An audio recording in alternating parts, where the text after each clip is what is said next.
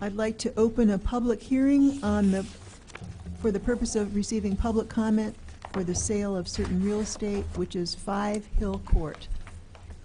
Is there anyone who would like to testify at this public hearing? I don't see anyone who would like to testify, so I will close the hearing. Okay, the next meeting is the Urbana City Council meeting, and we will begin with the Pledge of Allegiance.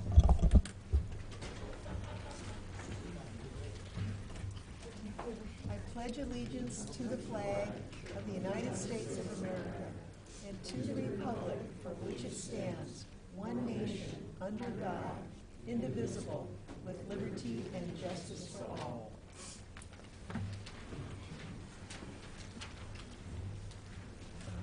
Would the clerk please call the roll?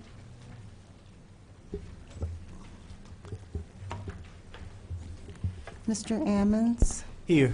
Mr. Brown? Here. Mr. Jacobson? Here. Mr. Madigan? Here. Go Cardinals. Ms. Marlin? Here. Mr. Roberts? Yes. Mr. Smythe? Here. Mayor Pressing? Here. First item is the approval of the minutes of the previous meeting. We have two, August 17th and August 31st, which was a special meeting. Move approval. And I'll second. Motion by Marlin, seconded by Roberts. Any additions or corrections to either one of those sets of minutes? All those in favor, please signify by saying aye. Aye. Those opposed? That motion carries. Are there any additions to the agenda? Diane? I have a possible deletion. Item C, under Committee of the Whole, we delayed consideration of the Transportation Network Company services till later this month. Okay. That's right. Good call. Yes, Mike. There was a request from Joe Hooker. Either he or another attorney may show up. They're at the county board right now, and they're going to try and be here by like about 8:15. If we could delay consideration of resolution number 21508-047R until they get here, it would be appreciated. Okay. Anyone else? Is that okay with the committee? Or with the council, rather? Okay, we'll move on to petitions and communications. Steve Carter, would you like to speak now? Wait and do it. You want to do it later? Okay. All right. Mother Mary Brooks. Sure.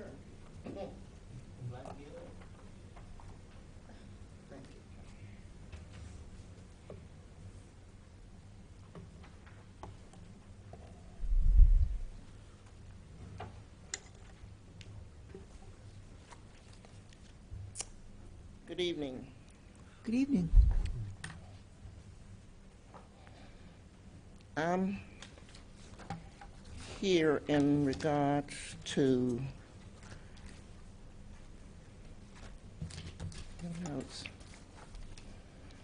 the rezoning for the halfway house, I guess that's what it's called, on Matthews. And I'd just like to state my opposing. First of all, I would like to thank the police, the Men's in Blue, for all of the things that they done when we had Little Beirut on Beslin and the north side of Urbana. They did their job. They really did their job. And I want to publicly thank them because there was a lot of abuse heaped up on the police that they shouldn't have had to face. And I realize it's because the training that they had, they were able to handle certain situations. I've seen more guns and faced more guns in the last 6 months than I have when I was on the farm shooting rabbits. And if you have to live like that, it's not a good thing. We can sit back and speculate about how it feels, but when bullets are sailing by your head, you don't know what you're going to think and don't know what you're going to do. So I want to thank them, because I was a victim. I was a victim because they shot in my home, and I'm the one who had to pay the bill and didn't cause any problems. I've seen things that I've never seen in my 78 years. The disrespect, the name calling, the profanity. So I have to say they have great training. They have the type of training that some of the people in our community needs. And I don't know why we're not giving it to them. We're giving them everything else. I oppose to the rezoning of zoning from R2 to R4, medium density, family residential district. 50 years ago, I moved to this community. It was a single family home where I raised my children, my husband and I. It was good enough for us then, and it's good enough for us now. We moved there when blacks could not move anywhere but, and I'm not making this a black thing, I'm just giving you the history. Between University, Bradley, Wright Street, and Matthews was the only place we could go. You went on the other side of Ellis, and the Ellis was only cornfields. So we was not even able to look in our home. We bought it without looking inside of it. And this is America. But we took it and we did what we could with it. And You have 1 minute. okay, I'm Yeah. sorry. I'm That's okay. sorry. Anyway, I want to say, I have more than a minute, but I'm going to say, I'm going to be obedient. We pay tax. I'll move for more time. Second, Yeah, I I'll agree second with it. that. We paid our tax on time. We supported Urbana. I am not against women's. I'm a woman myself. I raised 9 children. I worked every day. I'm not against any woman, but I can tell you this. As a person who worked in community outreach for 39 years, in every facet that you can think about, you cannot rehabilitate anyone unless they want to be rehabilitate themselves. So we can give them everything. I would have loved to have one of the new houses, but I wasn't able to have one. So I made mine new. This, in reality, this area should be a historical community because of the longevity that we have had in this community. And we had business, laundry that was built up by the Sheltons, and we had Hollows, but we never got anything that the other communities got. We didn't get a senior home. Instead of getting a senior home when Dunbar Court was tore down, we got that home, those houses down there on the corner of Eads and Wright Street that causes a lot of problems, You can't even walk down there. I feel bad for my grandchildren going to Washington School over in Champaign because they shoot over there.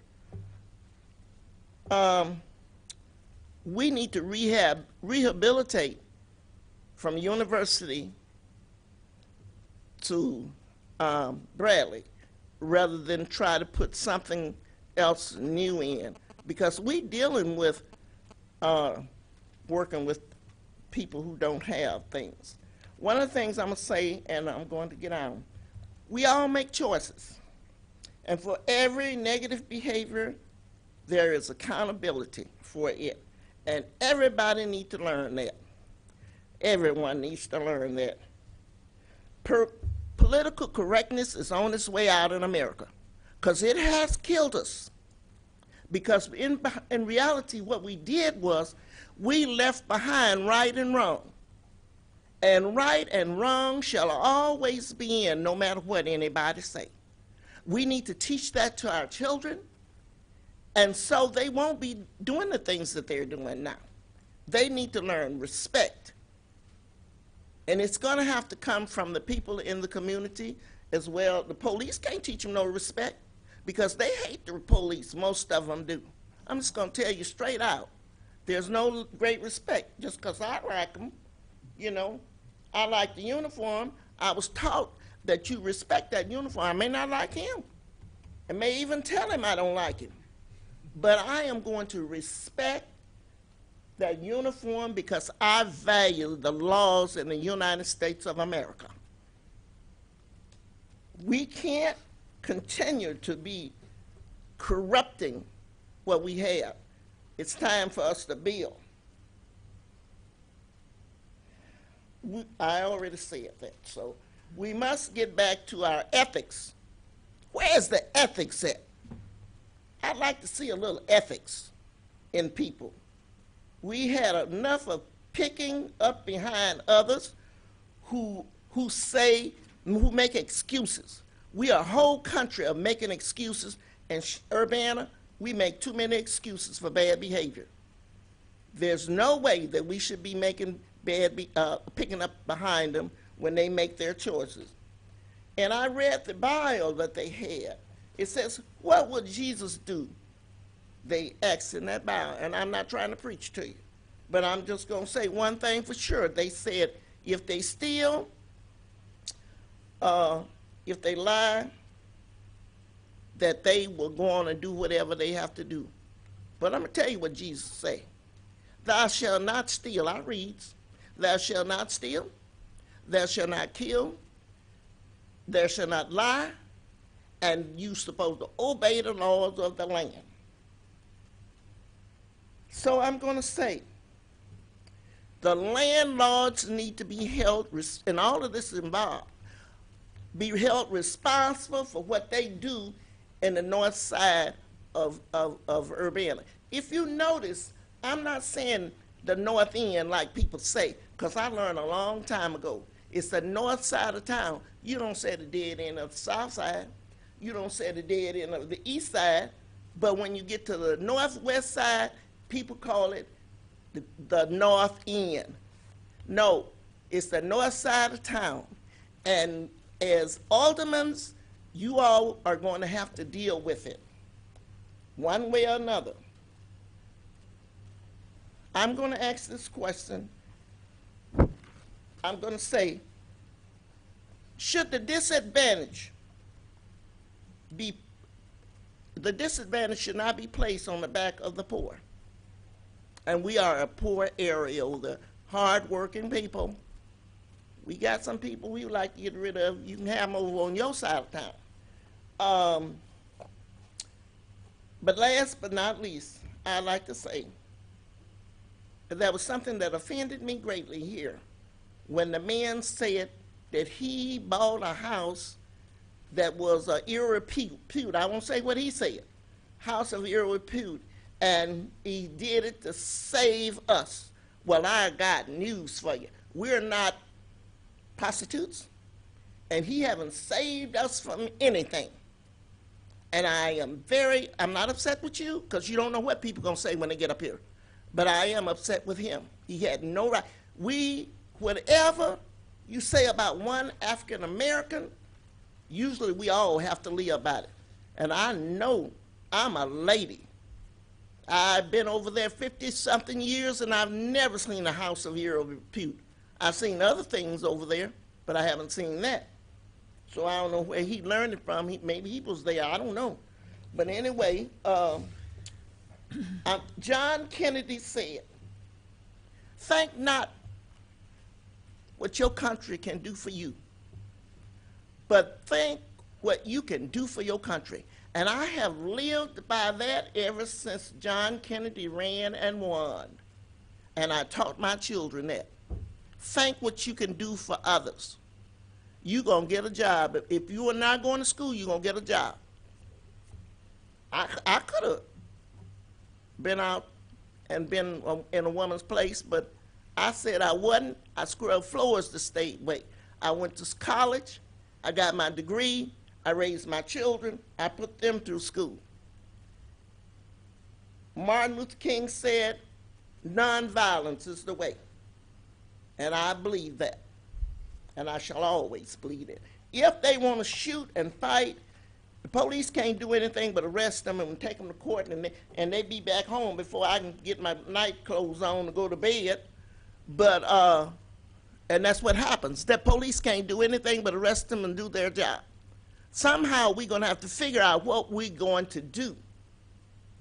If you just pat them on the shoulder and pat them on the hand, they're never going to do any better. But they need to learn that they have responsibilities to build for themselves. I build my life, and I want to keep it like it is. Thank you. Thank you.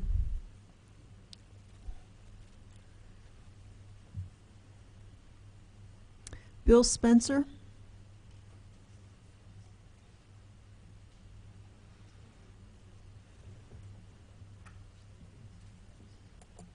I'd like to thank you for the opportunity to speak tonight. It's on the consent decree, and as you know, this is being debated before 14 different public bodies. This has been going on for quite a while, so you guys aren't present for all the debates and all the things that have been going on, so I kind of want to bring you up to speed of where we're at today. One of the problems is the Mahomet Aquifer sole source designation is being misrepresented. We've found out that the Illinois regulations that are in place will not allow a landfill to be permitted above the Mahomet Aquifer under any circumstances.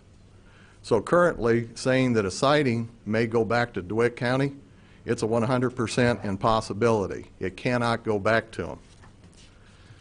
In the federal petition for the Mahomet Aquifer, there was a responsive summary given by the federal government that identifies what the Mahomet Aquifer is. I'd like to read it to you. It says, reviewed by the EPA shows that the inconsistencies between the aquifer zones and the Glassford Formation and the Mahomet Aquifer are highly variable and localized. The three-dimensional modeling performed by the Illinois State Geological Survey supports the existence of these interconnections. According to the Illinois State Geological Survey, the Glassford Formation in particular contains discontinuous deposits of sand and gravel forming an aquifer zone. Even though the Illinois State Geological Survey understanding of these interconnections is evolving, and this evolution may not have been fully captured in the groundwater flow model presented in RoadCap at 211, the EPA believes that it is appropriate to designate the Mahomet Aquifer system, including the overlying aquifer zones, such as those in the Glassford Formation, as an SSA.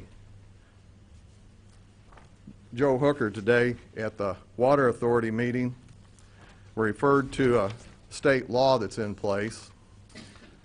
It says no part of a unit may be located within the recharge zone or within 366 meters, 1,200 feet, vertically or horizontally of a sole source aquifer designated by the United States Environmental Protection Agency, unless there is a stratum between the bottom of the waste disposal unit and the top of the aquifer that meets the following requirements, and that's plural. And there's 4 of them. There has to be 50 feet. Currently, Clinton Landfill is inside of the aquifer itself.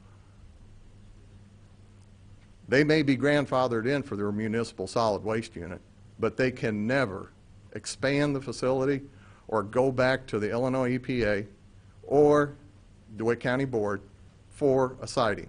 It would be in violation of state law. DeWitt County Clinton Landfill is well aware of this fact. This is the reason this consent decree is before you right now.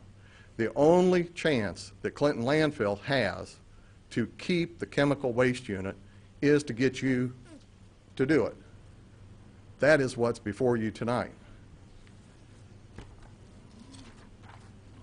The other questions that came up at Savoy, since we're debating this thing by bouncing around from the 14 government bodies, their attorney is really upset over the concept that once you enter into a consent decree, if there's a problem with You this have 1 waste that minute, you're Mr. allowing to be Spencer. left inside of this landfill, you may actually be financially responsible to do the cleanup with Clinton Landfill. They've got themselves in a consent decree right now that they're fighting this fight. The other problem that the Water Authority had is this agreement will lead to more litigation. If you want to enforce this or do anything with it, you've got to go back to court again. All these cases will reach the same plateau that you're at right now. Clinton Landfill's business is law. They will go right in, they sue people, it's just a daily part of their business. Brian McGinnis shows right up at a meeting and says, I'm going to sue you. That's the first thing he says, because he knows that he's going to scare most people when he does it. And they carry it out. They sued the Sierra Club for them actually FOIAing information, and they caused them to actually supply all the documents that they had in Peoria when they attempted to get the hazardous waste landfill there. The other question that's been coming up is this transfer station in Champaign. There's a question why money is going to be paid to Champaign from Clinton Landfill for all the waste in this region going to Champaign first before it goes to Clinton. This is something that Clinton Landfill does on a regular basis. They offer a little bit of money to somebody to support their landfill operation. Watch is in favor of money, I'll guarantee you, because there's a lot of money here. But we want this money to support businesses that are willing to recycle. I don't want one single penny to go to a landfill that's going to continue polluting our water. This process has to come to an end. The rest of the country has already accepted it. Our laws are in place in the state of Illinois. We're ready for it. The other question I've got is this. Your time expired Okay. when the little buzzer went off. Okay, thank you. Did there any you wanna questions? give him more time? Yeah, let's have 3 more minutes maximum. Okay. I would like to I would ask that we do this in the form of questions. Like, Okay. I have a few questions that may be answered, so instead of you going on for another 3 minutes and then having to ask questions, I if that's understand. okay. Yeah. All right. So you mentioned siting. I don't know if everyone else understands. I certainly don't know what you mean by siting. And you talked about the sole source designation and sightings. Mhm. We heard testimony, I guess, a few weeks ago, that we need to sign this consent decree or support this consent decree because it would, if not, then the landfill could go back and ask for the ability, they could resubmit this application that they pulled. Are you saying that what you've just stated, the statute and what you read, says that they can't even apply for that? I just want to make sure, to make that clear to us. Yeah, let me kind of clarify what a siting is to begin Okay. with. In the United States, the EPA has a structure to where the federal government controlled RCRA. They actually gave that authority to states. Okay, during that process, states actually have created some of their own laws that they mirror or meet the requirements of federal law. They can be more restrictive, but they can't be less restrictive. Illinois has passed a law that requires a local siting. That means that this body right here, if somebody wanted to apply for a landfill within your jurisdiction, they would have to come and lay down a couple $100,000 and a form that would apply for you to consider, do all the engineering studies, have public hearings, go through a whole lengthy process, and then come to the conclusion whether or not you're going to pass it. You would vote on it then. That's a siting. Other states, the governor may have it. State legislators have said the governor of the state may have it. So here in Illinois, we have local sidings. DeWitt County is the one that's in charge of this siding because it's in their jurisdiction. It's outside of the municipalities. It's in the county directly. So the question here is, if the first step is you go to a siding, then once you get a siding in place, then the applicant will go to the Illinois EPA and say, hey, I got a siding, I'm approved, here's my application. This is a very confusing process for a lot of people that are not involved in EPA regulatory processes. The landfill creates the application. They actually write it themselves. They will take that application to the Illinois EPA and they'll review that, and if they don't like it, the Illinois EPA calls them up on the phone and says, paragraph 4, line 3, change this from it to that, you know. That is the process that's used. It refines that application. Once it's signed and that application's in process, the public is outside of the regulatory scheme. It is totally controlled by the agency 100%. So the only part that the public has any access to is the initial siting. What this law says is you can't even get a permit. So it would be a waste of time for Clinton Landfill to show up at a municipality or county board meeting and say, hey, I want a siding, because they already know it. There's no question in their mind that they know that if the Fourth Appellate Court rules that a siding was required, they cannot run back and get the siding. Watch so was well aware of this when we did the sole source. So I'm just trying to make sure I understand. When you say siding, are you saying that a person has to, or a group has to get a siding in order to get a landfill? Yes. But there's already a landfill there. Yes, the municipal landfill is already there, and it was created before the sole source designation and the decision by the federal government that protects the Mahomet Aquifer. So it's grandfathered in, basically. It's grandfathered in. Okay. And so what occurred before 2007, it holds. I mean, we can sit here and we can cry about it and do whatever we want to do. And so I wanted to get to that particular point because my second question was in relationship to cleanup. So what's on the site right now? What you cited as a sole source designation, Yes. Does it require cleanup? The process that we're in right now in court is a process that challenges the fact that the chemical waste unit should have never been built and required a siding. The waste should have never been put in there. In June of 2011, we flew over it with an airplane and discovered that there was a chemical waste unit that was constructed and had waste in it. There was a federal meeting that was going to occur within a week, public meeting. The federal government just about blew a cork. They could not believe that somebody had actually built the landfill and put waste inside of it. That's what tripped all of this, was the fact that Clinton Landfill was saying they weren't going to construct this, not until they had federal approval. They went ahead and constructed and began taking waste into the facility without even a permit.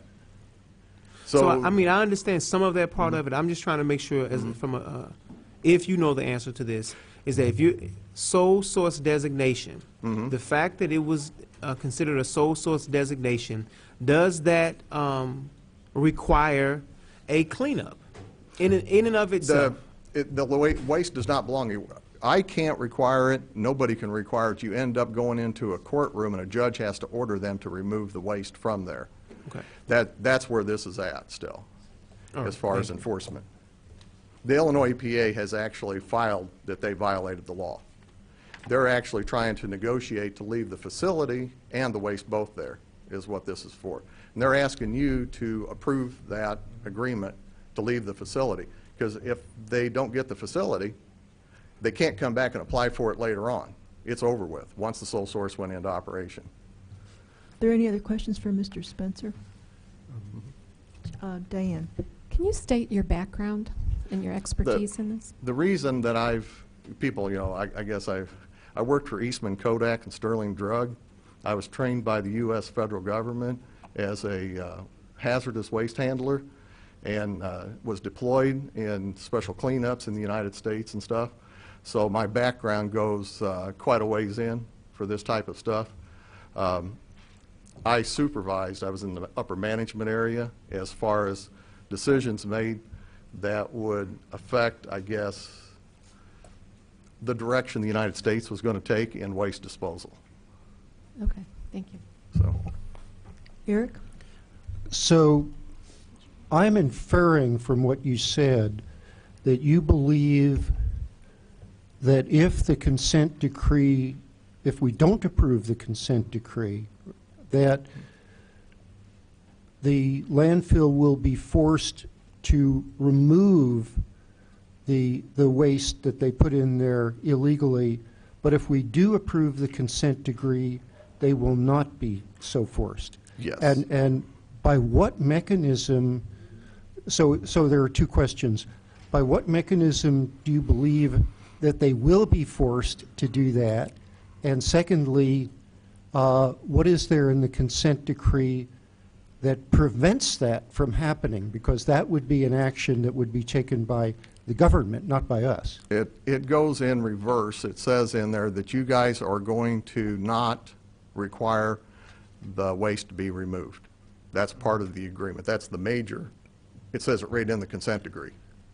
Yeah, we won't require it, but there are other authorities that might require it. What a correct? judge will do is he's going to look at what you say because you're the elected official, and your word and your decision will carry the majority of weight in this before a judge.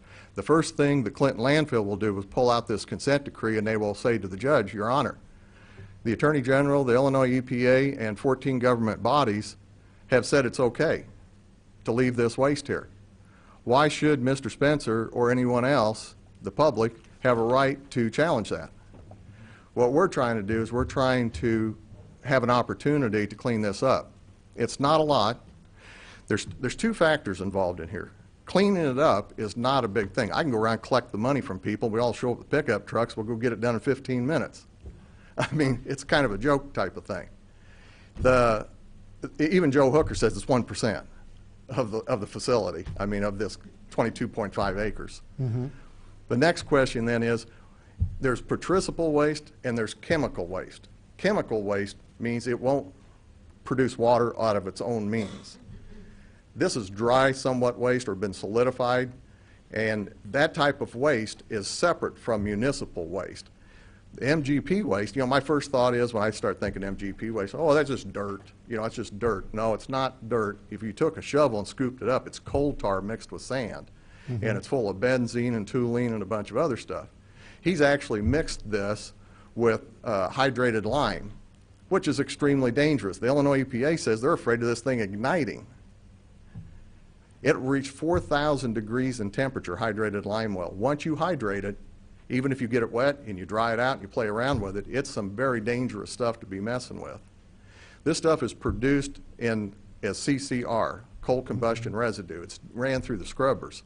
This process is used to remove all the heavy metals and stuff that are actually going into the atmosphere that we are trying to stop. That's the reason why this stuff, the coal ash by itself, just the burn-off stuff, the bottom ash, that ain't nothing like, you know, this hydrated lime that's coming out of the scrubbers. And he's collecting all that, millions of tons of it, and he's using it for solidification at this facility. We're having explosions that are shooting 1,000 feet into the air when they mix chemicals together that he's trying to solidify. Got pictures of it.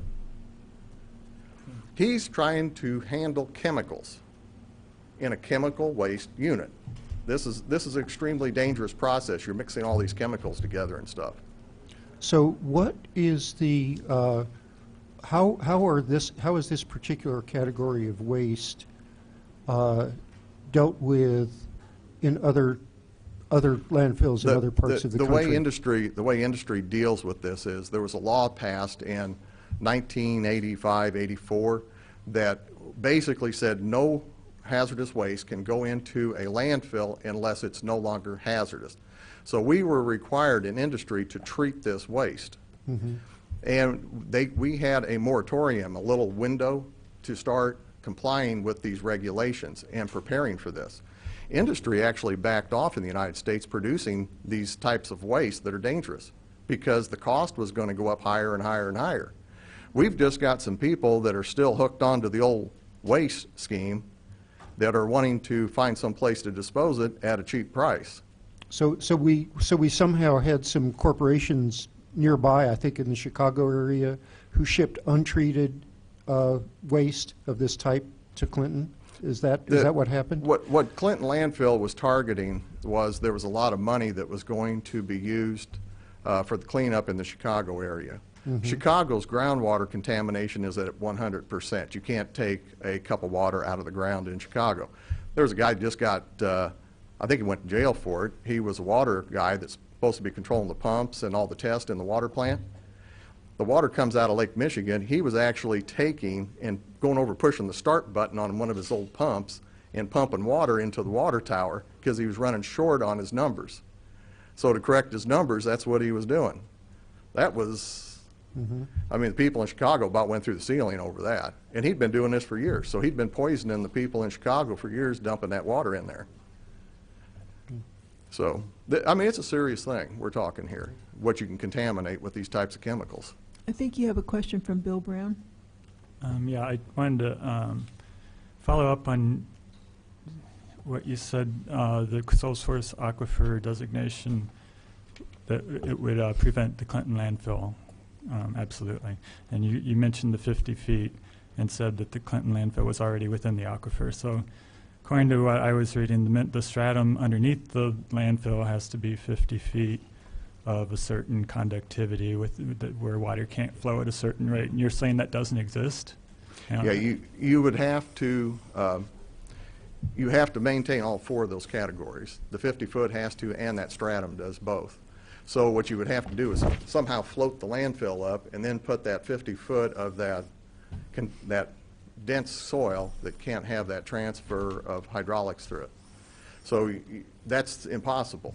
So I thought the soil was already there. I thought No, it was 150 feet above the No. See, and that was, aquifer. what happened is Clinton landfill claimed in their federal application that there was 150 foot of clay under the landfill. Well, Broadcap was just like, blew his mind. Well, that's 150 foot of the Glassford Formation. It's a white rock formation that's fractured. It's called Glacier Till. And 50% of the water that we actually pump out, for most people, we don't drill all the way down to the Mahomet Aquifer, the sand and river rock. We actually pump from the Glassford Formation. So the head of the Mahomet Aquifer is actually up in the Glassford. It's actually past the Glassford into the Illinois and Wisconsin glacier formations, which are real thin compared to it. They're like this, and the Glassford Formation's like this, and then the Mahomet, I mean, it's still got another distance to it. So the US EPA is saying all of them. The only thing that's not part of the Glassford or part of the Mahomet Aquifer sole source is the loess on top, where we plant corn at and beans. A very small, thin layer. Everything else is all part of it. Okay, It's actually a recharge area. The Glassford isn't continuous, so there's lenses here and there, and there's spots where it's solid and there's spots where it's not. So The way I always kind of look at it, and I do some drilling, but Roadcap does it all the time. If you go into a white rock quarry, and when I was a kid, I used to swim in them, you'd jump off the cliff, and then you'd be down in there, and the fish would come out and just bite you like crazy. There's all these fissures and cracks that are within the Glassford Formation, and all the fish go back into those cracks and come back out.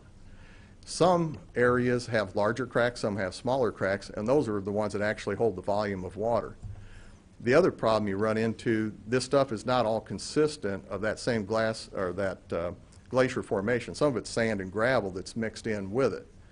Clinton landfill, when they did their initial geological survey of the site, they found those sand lenses that were close to 50 or 60 feet deep into the Glassford Formation.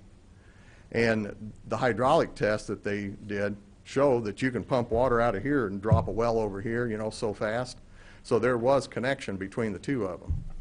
So they had hydraulic conductivity. The other thing that's strange about this facility, he removed the Illinois and Wisconsin glacier formations totally. They're just wiped off the surface, and he's dug down to the Glassford Formation right on top of it. So any soil that is actually something that would protect it, it's all been removed. There's nothing there. You're sitting right on this Glassford. okay, thanks. Okay. Charlie?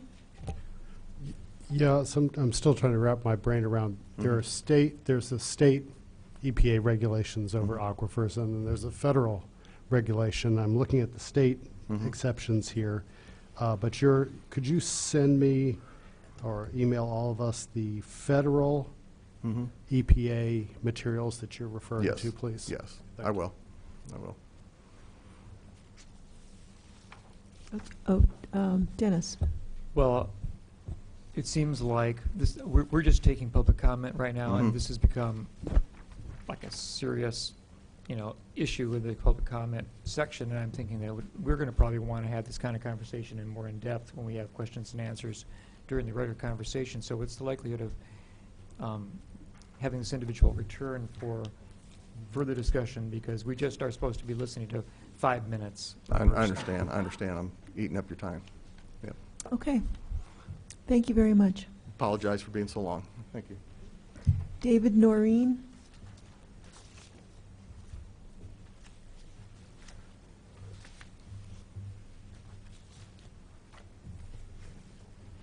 Yes, those that are going around, I actually emailed that to you earlier today, but I thought you might want to have a copy sitting in front of you. What that is it's the contents of the chemical waste unit at the Clinton landfill, the dates that the things were deposited, who they came from, and how many tons. I want to begin, though, by asking for an extension, because once you pass this and approve this, I don't think you can rescind it, can you? It's something that if you vote to postpone it, you have a larger amount of time to consider things. And it's very important to the people who are my friends at the Champaign County Healthcare Consumers, because we've spent a lot of time, thinking about having an educational effort for the public. And if you approved it tonight, it's kind of putting the cart before the horse. It'd be nice to be educated, have the community have the ability to find out some things about the aquifer before the vote is actually taken. And some breaking news is that the Mahomet Valley Water Authority just today decided to postpone their vote until after our event, and Savoy did last week. So there are now 2 units of government that have postponed it. And I'd also like to mention that there's 5 different units of government today that are having these deliberations. So we'd normally have more people here to ask for a postponement, but they're actually elsewhere at the time. Actually 6 if you count the Mahomet Valley Water Authority, which was earlier this afternoon.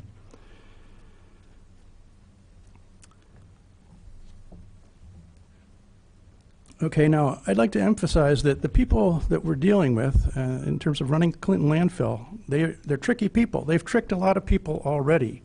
They tricked DeWitt County into locating this in the first place, citing it, because it was a municipal landfill that later evolved into a chemical waste landfill without what some people would say a proper citing procedure. They've also tricked the people in DeWitt County about asbestos, promising that when the original municipal landfill was cited that they'd never put asbestos in it. But then when they couldn't continue their operations in Peoria and they went to Plan B to put the chemical waste unit in DeWitt County, they went back on their pledge not to put asbestos in. And if you look, you can find, I believe it's 4 different schools and the University of Illinois asbestos sitting in their landfill. They've tricked the IEPA a number of times, and the IEPA has reversed rulings it's made when they realized they were tricked, although it was too late then. That things were already in place and they were putting chemical waste in. And so I'm just saying that people that have tricked people so many times, I think you might want to take a very clear look at what's going on and take a little bit of extra time to do so before we may get tricked once again. Okay, now as to the table I passed around. As you can see, MGP waste, manufactured gas plant waste, there's the 30 tons of it there that we've talked about in the past. It was going in 2011, and it went in very fast. 3/4 of that waste went in that very first year, when not many people in the public knew what was going on. In fact, I've been trying to go to the EPA website and look at the various inspection reports, and it turns out there's only the April 16th, 2013 inspection report is only the second one that's on the web. This is in 2013. The thing has been operating 2011 and 2012. And in that second one that's on the web, the inspector himself while he's there at the landfill, says he sees a truck that's dumping MGP waste. It's dumping waste from an MGP site into the chemical waste unit. And so he's actually witnessing an illegal dumping. You have 1 minute, Mr. Noreen. Okay, the point is that MGP waste is regulated by the federal government, and they don't allow it to go into the ground. It has to be treated first. We saw that in Fifth and Hill. It has to be remediated before it can go into a landfill, even a hazardous landfill. Even if they had the chemical waste unit there as a hazardous waste landfill, they couldn't put the MGP source material in without it being below a certain level, which would normally require remediation. And they've admitted in the documents that accompany this consent decree that at least 2 times that it was over the limit. So they broke the law 2 times. And the problem is that the things in the MGP waste attack the liner. They're not compatible with HTP liners. A lot of the compounds, the BTX compounds, which are benzene, toluene, ethylbenzene, and xylene, all of those attack the liner, as well as naphthalene and other things. So there's a very good argument for that waste to come out. And if you look at who put it in the first place, they should share liability in having it removed, because those companies know that they had MGP waste. They know it cannot go into a landfill, and they trucked it and put it into Clinton anyway. So they fooled the operators, or the operators may have colluded and let them in, but that stuff should not be there. And the federal government should know about this, because it's their regulations that are being violated. And I don't see how we can have a consent decree that will violate the federal regulations. Okay, your time is up. I would like to ask you, you said about asbestos being buried, but that's not on your chart here? That's so right. Is that a different year? No, it's just a different category. They have a separate category for asbestos. And when the inspector goes in, he checks the different logs. And he's reported what is in the asbestos log. But for some reason, I'm not sure if they may have put it in the municipal landfill side. I don't know where they put it. But in the inspection report that I have on the that chart came from, and that I emailed you the link to, you can go to that particular inspection report, and it'll talk about the asbestos waste that's in there. Okay, thank you. Any other questions? Diane? At this educational meeting on the 19th, who are the official presenters at that meeting?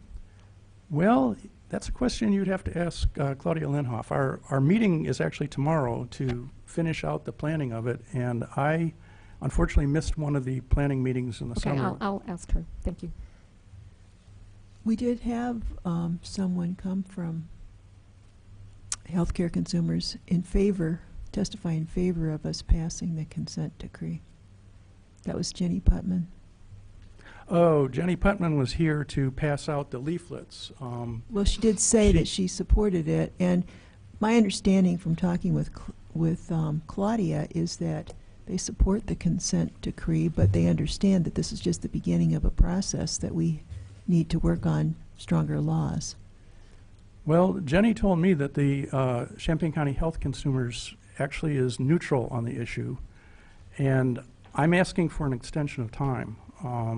Okay, so you're doing it on behalf of yourself rather than... On behalf okay. of myself, right. Okay. Any other questions?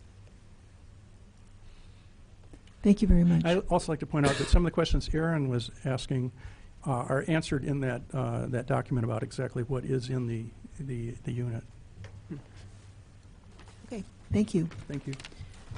Okay, Odessa Vogel does not wish to speak, but she is opposed to the ordinance rezoning the parcel on Matthews Avenue from R2 to R4. Bishop King James Underwood does not wish to speak, but is concerned about the sewer problems at the Ellis subdivision. Dr. Evelyn Underwood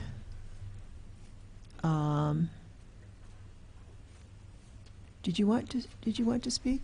At the time of the... Oh, okay. All right.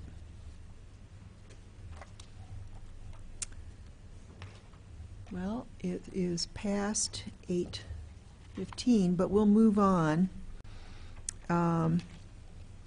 Next is the unfinished business, ordinance number 2015-07-066, an ordinance amending the zoning map of the city of Urbana, rezoning a .187 acre parcel at 703 North Matthews Avenue from R2 single-family residential to the R4 medium-density multiple-family residential district. Bill. Yeah, out of long-standing friendship with the current owner and his family and past financial dealings with him and potential future financial dealings, I think because of the potential for appearances of a conflict of interest or an actual conflict, I will recuse myself from discussion and voting on this issue.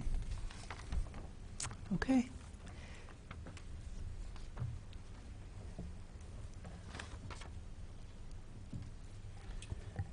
Good evening. So just to quickly review the case, it's 703 North Matthews, an organization, See You at Home, which provides relief for economically challenged populations in the area, is proposing to put in or is requesting a special use permit for a home for adjustment for transitional housing for women at the property. To do that, they will also have to request a rezoning from R2 single-family residential to R4 medium-density multiple-family residential. The reason that they are requesting that rezoning is because that is the lowest intensity residential zoning district that they'd be allowed to apply for the use for which they're applying. So this is a joint application of a rezoning from R2 to R4, and upon an approved rezoning, a special use permit to operate a home for adjustment as defined in the zoning ordinance. So this case was previously heard on July 13th. The council, first it was approved by the Urbana Plan Commission on June 25th, and then the council heard this on July 13th. And there was a discourse between the applicant and the council regarding mainly among the issues of community outreach and how much input the neighborhood had for having some of their questions answered, having information exchanged between the two sides about concerns or different elements related to how the proposal would fit in with the surrounding neighborhood. And it was suggested that the applicant should seek some further outreach and communication between the next meeting. So continuance was extended to this date. Between now and then, there was a meeting at the Urbana City Building on August 10th, provided for residents to talk with the applicant as well as several members of See You at Home and a member of the Covenant, which is also participating in the application.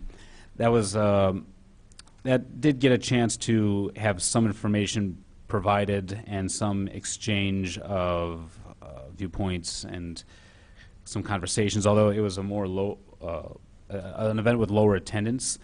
But that did allow for an event on August 22nd to be scheduled, which was a public cookout. Notice was provided to people in many city blocks. It was just some food that was provided and a chance to speak with the applicant, and anyone could come and provide their input, provide their information, or seek information.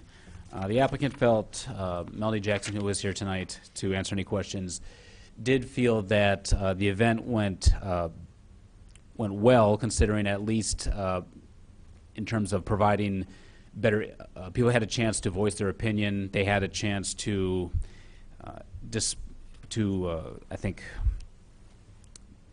to say what they wanted to do in the neighborhood, and that it was limited to the single-family home, of renovating it of the inside, not replacing it or demolishing it, but just renovating mostly the interior to make it habitable for no more than 8 women as well, and how certain effects such as parking or the intensity of use or attendance or safety issues, how those would be handled. And I understand Ms. Brooks, who spoke earlier, had submitted some questions that she wanted to, that she was asking of the applicant, and I know the applicant would be very able to answer those questions if she were asked them.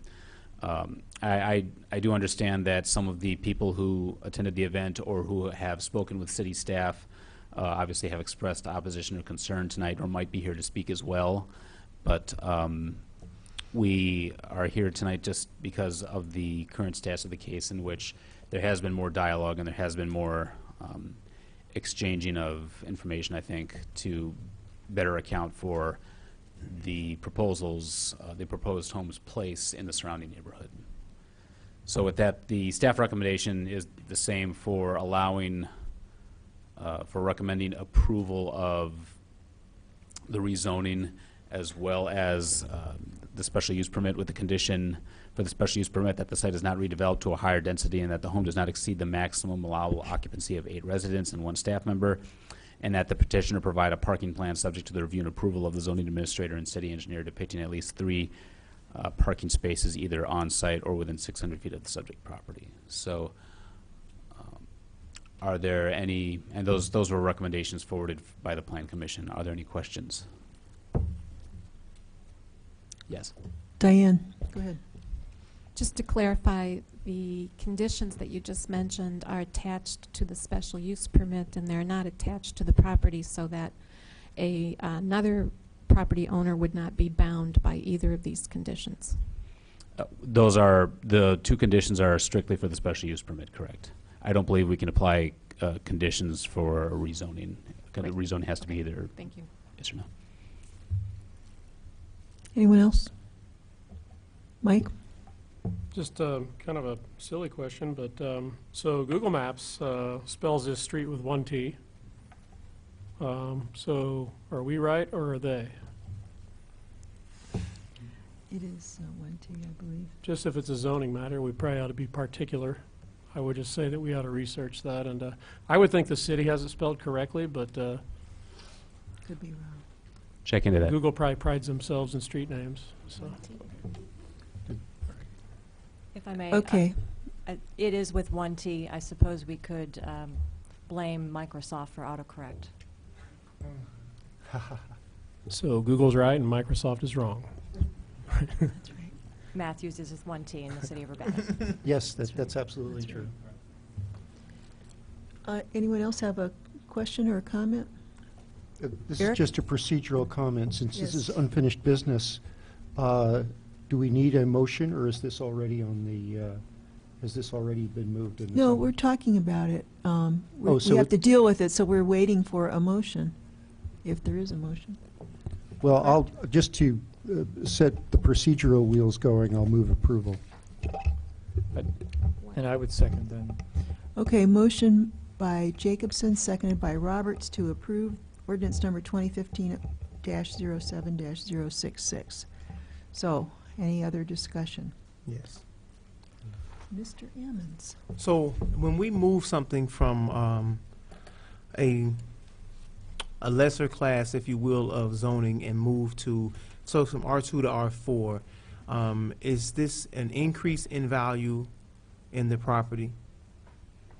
Well, the property value is one of the considerations taken into the LaSalle criteria, which is kind of a set of 6 questions for any rezoning, which is in the original memo. I can pull that up if you would like me to, but in the effort to save time, the increase in value, the value change of rezoning it, hard to say.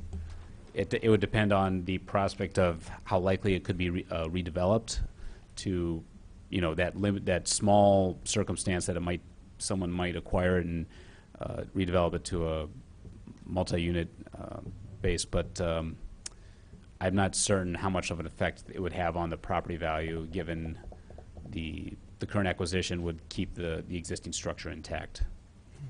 And when we talk about spot zoning, when I look at the map, I was talking to Alderman Marlin earlier before the meeting, and I'm looking at the map and seeing all these high-density areas of R2 that do not have any other, we don't approve spot zoning. Why would we approve this in a situation of spot zoning and not approve it in other locations?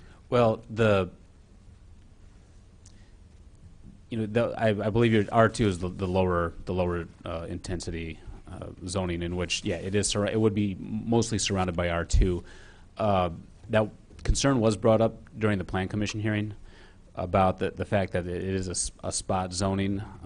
When taken into all the other consideration of the location that works for the mission of CU at Home, that the services would be able to provide for the occupants of the home and close to the hospital, close to mass transit and transportation, close to churches and areas that they do outreach.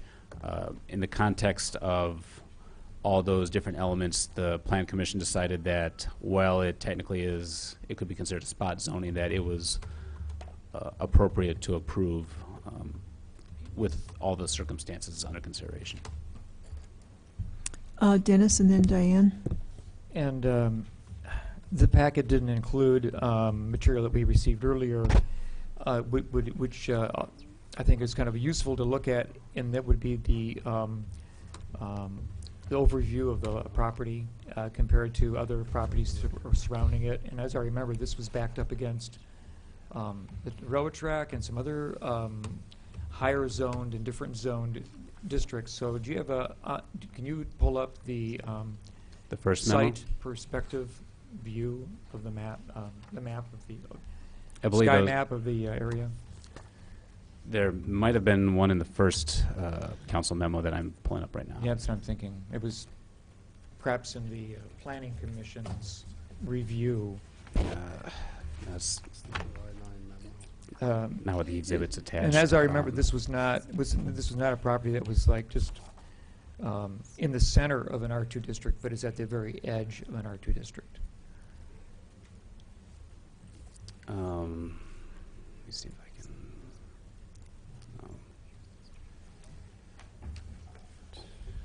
Which is basically one of the reasons why I didn't find this to be a problematic rezoning request. And the second thing that I noticed in the original conversation that we had was that it was a successful use of a building that has some historic nature. It was a single-family residence for some time, but was in danger of not being maintained well. And it seems to me that this reuse would actually preserve the existing structure rather than asking that some kind of new complex is being built on this property, which I think it actually somewhat enhances the request because it's not remaking or remodeling the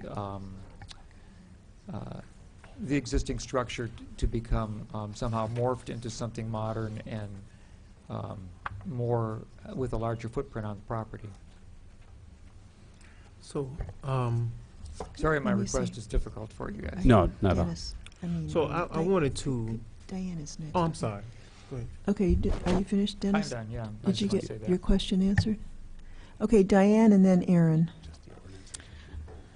Excuse me. My concern about this request is, number one, the issue of it is spot zoning, and it's changing the zoning from R2 to R4 on a single parcel that is surrounded by R2 residences. And if you look at every other part of the city, it is not something we would do, I don't think, in any other neighborhood in the city. In fact, we've fought it actively in other neighborhoods in the city. So I keep asking myself, or telling, what keeps coming back to me is that a use is transient. It can be this very, worthwhile use today, but it may not be there next year, and then the zoning is more permanent. Once it goes to R4, it's not going back to R2.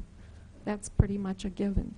And in R4, you have many more options in terms of your use, including multifamily dwellings, library, museum, gallery, that's very nice, professional business office, fire stations, parking garages, parking lots, electrical substations, that's a conditional use, or nursing homes, assisted living facilities, that's another conditional use. So there's a much wider range of potential uses there. And the uses are transient, the zoning is not. So when I ask myself, would I approve this kind of zoning change in South Urbana, I would say no. If it was in East Urbana, I'd vote no. If it was in Central West Urbana, I would vote no. And I'm finding it hard to support this in North Urbana. But that's my concern, is this issue of changing the zoning on one parcel when it is very much different from the rest of the neighborhood. Because that's a permanent change, more than the use itself. Dennis, did you want me to go to the other map showing the existing land use? Well, It was on the edge. well, it does show that this parcel is actually touching properties that have completely different uses. Yes, they are north. This is north of the railroad track as opposed to south, and if you want to use the railroad track as, you know, the protective barrier, you are jumping it. But because of the value of the use, and because the property itself is not going to be changed except for on the interior, and because there are many homes in probably the R2 district that have more than one family member living in it. There are probably some homes in this area that have, you know, multiple, you know, families, you know, 10 kids perhaps in one of the homes. It's not like, I don't see really that this is like a grievous error for a request. Okay, Aaron? So I want to say to Marilyn and Sister Karen and everyone who has been involved with this at CU, I've had several meetings with all of you. You have been forthright with your questions and open and honest about what it is that you want to do. I really believe in what you're trying to do, and from the bottom of my heart, I do. But I have a larger concern that you all are sort of getting wrapped up into, and with the dream that you have, which I actually support. Been working on these types of issues for a long time. The larger issue that we're facing about rezoning and about the concerns that the constituents, my constituents have in particular in this particular area, are larger implications of what happens once you change zoning. Once it moves from one thing to another, and it's very difficult for it to go back to something else. What happens then if and when this doesn't work out, it doesn't maintain itself, and now somebody comes along and said, hey, we want to make this an electrical substation, right, you know, or whatever it is that they want to do. I live in this area, as well as the constituents that I represent, are extremely concerned about where this is going and where it could possibly lead. And so while I absolutely applaud the effort, in this particular issue, I don't have overwhelming support from my constituents to say, hey, go forward. It's about a 50-50 situation, and there's all this other larger implications that we have. And I thank you all. I asked you all to do the cookout. You did it. I asked you all to postpone the meetings. You did all those things. You answered all those questions. But these larger implications, I can't look past them. So in this, because of that, unfortunately, I'll have to vote no on this. Eric? I want to address the spot zoning issue because I live in an area that's spot zoned. That is, I live directly across the street from an apartment building, and my apartment and my family home is also directly north of the apartment building that you owned, Diane. So it's okay. It's okay to have this kind of mixture if there's a good reason for it. Our neighborhood has stabilized as a mixed neighborhood. We have a mixture of single-family homes, owner-occupied homes, and apartment buildings. And as long as they are, you know, well done, it can work. So I guess I've really thought hard about this particular issue. I've thought hard about the women who would be served. Naomi used to be the director of a women's fund, and she never violated her confidences in terms of telling me, you know, anything directly about them, but I heard anonymized stories.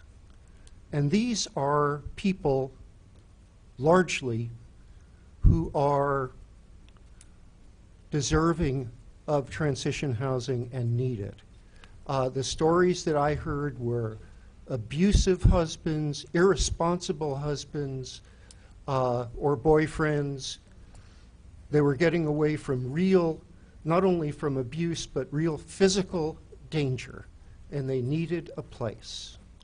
I went to the cookout, and I heard the questions asked, and I heard the questions answered. No boyfriends, no visitors of the opposite sex. A very successful operation for men elsewhere in the community. I asked myself whether I would, what would I do if this were my neighborhood? And actually, I know what I would do. I absolutely know what I could do, because we live catty corner from St. Patrick's Church, and St. Pat's at one time was thinking about moving a supported housing onto their property, right next to the church. And Naomi and I went to a meeting and said, that's great with us. That was within a block of us. So actually, it didn't happen because their congregation didn't want it to happen. But we as neighbors were happy for that. I think as I went to the meeting on the property and I looked, I felt that a well-maintained use of this property, as is proposed, would actually be much more of an asset to the community than than a vacant property. So I intend to support this. I intend to support this because I believe in the mission. I intend to support it because our experience in our neighborhood says that supported housing can exist very well adjacent to more standard residential housing. And so anyway, that's where I am. Diane. Just for the record, I would like to say that the buildings I used to own is zoned R3, which is single and two-family residential, not R4, which is being proposed here. And I'm basing my opinion on my 27 years of living in West Urbana, where probably the single biggest issue in that neighborhood over the years has been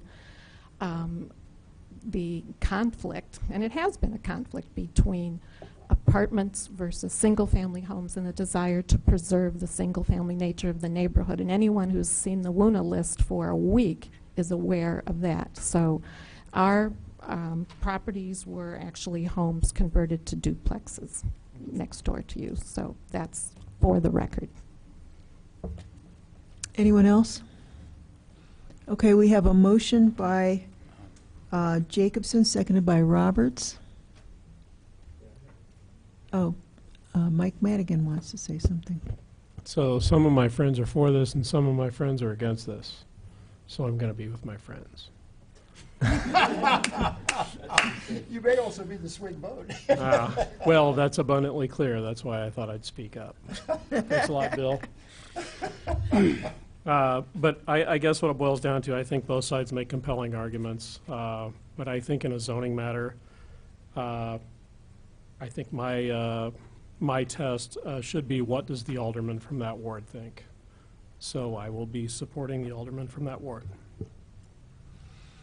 Okay, would the clerk please call the roll? Mr. Ammons? No. Mr. Jacobson? Yes. Mr. Madigan? No. Ms. Marlin? No. Mr. Roberts? Yes. Mr. Smythe? No. Okay, so that's 3-3, correct? No. 4-2. 4-2? Well, I guess I miscounted. Okay, so the motion is defeated. Thank you. So we don't have to deal then with the next ordinance, because that's a special use permit. Okay, let's move on to reports of standing committees. We have the Committee of the Whole. I think we'll skip number A, and we should go to number B, correct? who was doing the committee of the whole? Was that you, Bill? It was Diane. Sorry, go ahead. Oh, it was Mike Madigan. Would you like to start with B, please? So we can get to A when the people come back in the room. Sure.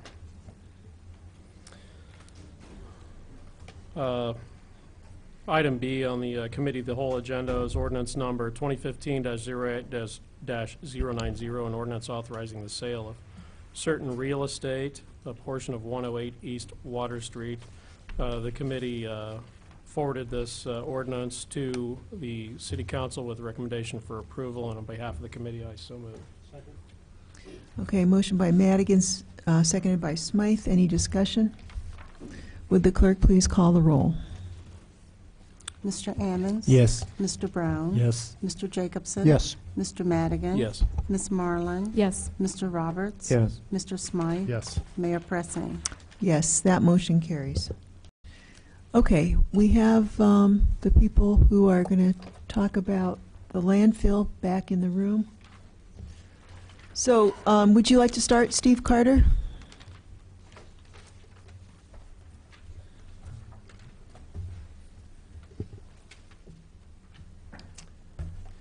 Steve Carter, 609 West Green Street in Champaign. And I'll keep my comments at a broader level because we have two attorneys here, and I can't compete with two lawyers in terms of the details of the agreement. But I just wanted to point out that we've had some success. We started this 4 years ago, 2011, just before I retired. And it's provided a nice retirement for me, too, in case my wife wants me out of the house, why I can always work on aquifer issues. But we've had some success because we've had a lot of people involved, and I don't think people would have listened to us except for the fact that, we have 14 or 15 local governments who have all worked together.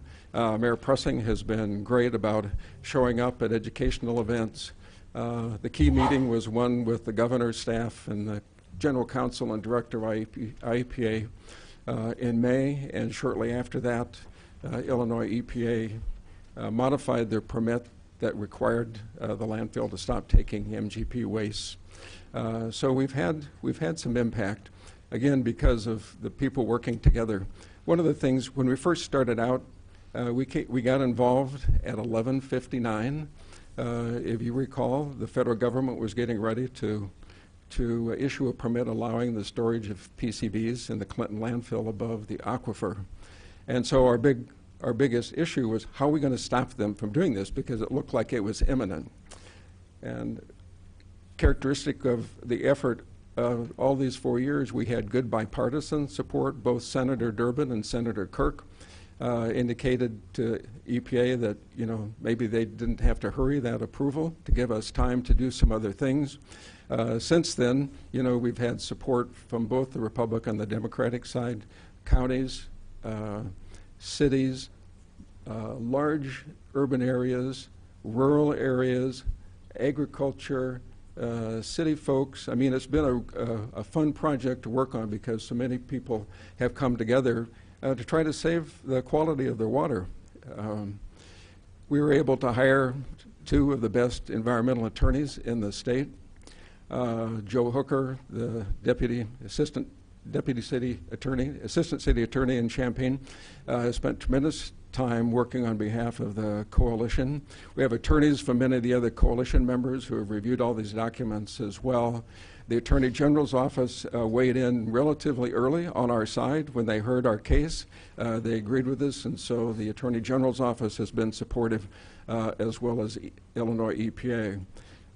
We're at the point now where we have a very narrow lawsuit pending. So this lawsuit is not going to save the world. All it was going to do was require the landfill to go back through a citing process with the DeWitt County Board. So the focus of the lawsuits were very narrow, and so it's understandable that the consent decree ending the lawsuit, the settlement, is very narrow too. It's not there to solve all the issues with the landfill, and we knew that going in. This is a long-term effort that we're going to have to make. The lawsuit was one mechanism to try to stop things, stop the PCBs, stop the manufactured gas plant waste. It looks like we're going to be successful in doing that, but how do we protect the landfill over the long term? There are a lot of other things we need to be doing in terms of additional legislation, looking at other landfills that are in place and what's happening to them. This isn't the only landfill. Looking at Chanute Air Force Base and the chemicals that the Air Force has deposited there. So there are a lot of issues we need to be concerned about, and we need to start working on all of those things. But we'll be successful, again, only if we can keep the coalition together and keep the support that we have there. Part of the support has been the work of the citizens, too. The watch group has been very instrumental in raising concerns. They're the ones that are on the ground, so they've been great partners to work with as well. We just happen to disagree on the consent decree. Healthcare Consumers has become a very active supporter of this, as well as other environmental groups. So there's a lot of folks that are interested in this, but I think the time has come to let's settle this, the lawsuit. Let's focus on the other things that need to be done to protect our aquifer in the long term. That's all I have. Thank you. Any questions for Steve Carter? Eric Jacobson. So it's a very complicated issue, but I think it boils down to something that may be stated very simply in terms of the two sides on the consent decree. I think everybody agrees that it was very bad for the MGP source material to go into the landfill. And I think everybody agrees that in the long term it ought to come out. But the question seems to be, is that end result more likely to be effected by agreeing to this decree and then moving on that other front, or is it more likely to be affected by rejecting the consent decree? At least that's how I see it, and so I just want to ask firstly, have I phrased the issue approximately right? And secondly, if I have, what is your opinion?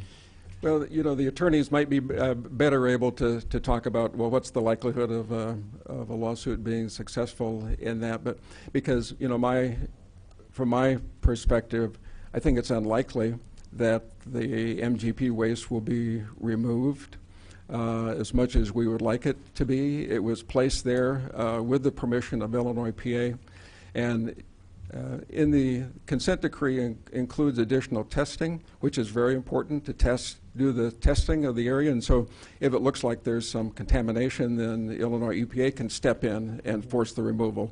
And I think that's probably a reasonable thing to do, that if it looks like there's a problem, then Illinois can step in, Illinois EPA can step in and force it. To remove it without having a problem being demonstrated right now runs the risk of damaging the liner and all the other infrastructure that's there now. Plus, you know, who's going to force a company to remove material that Illinois EPA allowed them to place there to begin with? So my own feeling is, unless there's an issue, I don't think anyone's going to force them to remove the small amount of NGP waste. It'd be great if they would do that, but you know, just from a practical standpoint, I just don't see that happening. Dennis.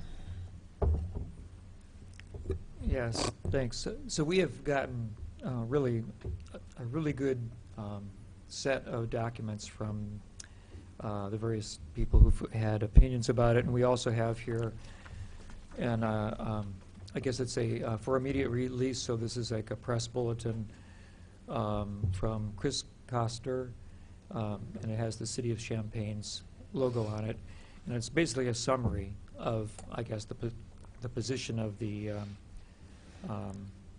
participants who are urging the adoption of this.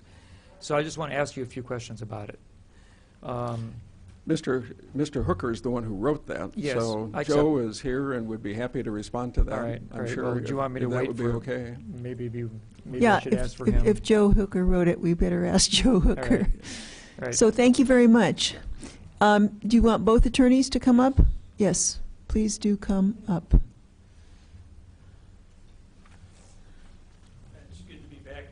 of you. This is Albert Ettinger. He's one of the attorneys who's been working on this for us. I thought it'd be helpful to see that there is a real person with a lot of expertise who's been toiling on this on our behalf since. Well, thank you very much. Well, okay. Well, thank you very much. We've heard good things about you. So Yeah, we've got lots of questions. So, what questions do you have? I'd be happy to summarize some things, but yeah, any questions you have? Okay. Dennis is first, then Diane, then Bill. And I'm sure I won't ask all the questions, so I'll probably leave plenty behind. Just, there's just some things. First of all, we get, one of the documents, talks about like how excellent the lawyer team is behind, the proposal and how they built it over time and all that, which I appreciate. It doesn't matter to me so much that, I guess I'm concerned about expertise, and that's great, but even if Colombo was doing this, I would hope that it would be done adequately and be something that we could stand on and count on for being of use to the communities involved. Okay, so some of the points that are in this document that are the press release makes various claims or summarizes what Clinton Landfill will do and agrees to do and what we're going to be doing. So it says here that it agrees to cover the MGP waste already deposited in the chemical waste unit pursuant to the earlier Illinois EPA approval with a 12-inch layer of impermeable clay soil. And then it's going to be covered by municipal waste. Is that correct? Correct. So, any stray dog can dig a hole at 12 inches deep. Why is 12 inches considered adequate? Why isn't it 30 feet or something really significant? Why are we settling for something that's just a thin coating that really has no value? I'd say no, and 12 inches is kind of like the daily cover notion too. And what you have to appreciate is this is over a very large area. So why would we care? Why would we care about the area if we wanted to have adequate coverage? Well, I guess my response to you is I don't think it's insignificant, and I think the judgment was from our attorney. David Wentworth is the one who has the more expertise in landfill regulations, and he was responsible for negotiating that, and he views that as pretty significant to accomplish the objectives, which are basically to keep water and other waste material out of that, the waste that'll remain there. Now I wish that Chris Storr was here because he's an expert on landfill and sedimentation and seepage, and I think I would like to really know about what he would say about 12 inches, if that was adequate. Well, and I guess one thing, again, to bear in mind, and I appreciate the ongoing debate about whether this is adequate or not adequate. This is not something we really could accomplish with our lawsuit in any event if we continue to litigate, and that's an important thing to remember. And I don't want everybody to lose sight of that, because I have to say from time to time I think we are somewhat losing sight of what our lawsuit was all about, which is to get back to the DeWitt County Board for a local siting hearing. And this consent decree was a lot more than that. It basically avoids the need to even do that. They commit to not accepting either of these waste streams forever, anywhere over the aquifer in DeWitt County. A pretty dramatic result, in my view, given the limited nature of our lawsuit.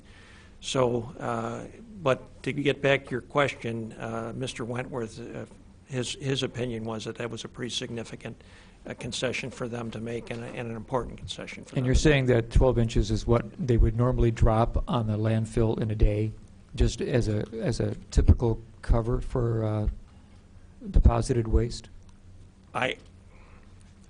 That's kind of my understanding, and I'm not the best person to speak to that. Unfortunately, David had to go to Normal. They're considering this tonight too, and we're kind of spreading ourselves a little thin. Okay, I appreciate that. So I appreciate the question. I understand the question. The only thing I would add is I'm a lawyer. I'm not going to tell you about 12 inches or 8 inches or 16 inches. I will say, however, the Illinois Attorney General's office did consult with their landfill experts, and these are the recommendations came out of the AG's office also. Yeah. all that right, had so technical expertise. it just depends on what's typical rather than maybe what would really be a great cover. All right, the second, then point 4 on in the memo says that Clinton Landfill Incorporated agrees to have a properly licensed environmental testing professional test the groundwater at the landfill for presence of toxic chemicals commonly found in MGP waste on a semi-annual basis. Okay, so that sounds good because we have somebody who's going to be testing, and it's going to be a professional person, so it's not going to be the landfill company itself. It's going to be, what, an independent company Well, that's going to do that? it can be actually a company affiliated with Area Waste, and that's the existing law, and some of us want to explore changing that law, but that is the way the current law works. It does have to be somebody certified and licensed with the state. They have to have the right credentials to have the expertise to evaluate the test results, and they have to report those, and so. And do we have the right to approve the choice of which professional? So No, we do not, and we don't under current law. That's Okay. not something we could accomplish in our view with our litigation as well. Okay. And reasonable people think that ought to change, but we can't accomplish that with our litigation. Right. And then who pays for that service? The landfill does. The landfill's going to pay for that service. Yes. Right. And if there is a leakage, who remediates? Who pays for the remediation? Well, the landfill would. Okay. Sure. All right. And so we've got a landfill in Urbana, and we have test wells, and we've been watching it, and we get a report every year. And I can't remember, I think I brought this up before, that I think it cost us $17,000 a year to monitor the wells, and we've had to do some remediation and ditch digging to collect some seepage out of the landfill. So I think it wouldn't be a surprise to see some seepage, and I'm just wondering, that's a concern for me.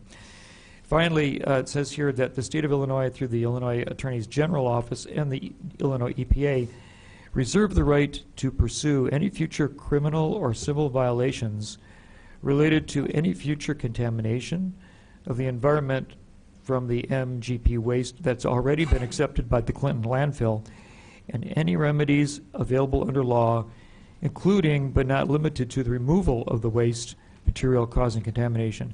So does that then give us full right to pursue removal if there is contamination seepage? The individual members of the coalition would not have that right. Any citizen would have that right. DeWitt County would have that right. The state's attorney in DeWitt County would have that right.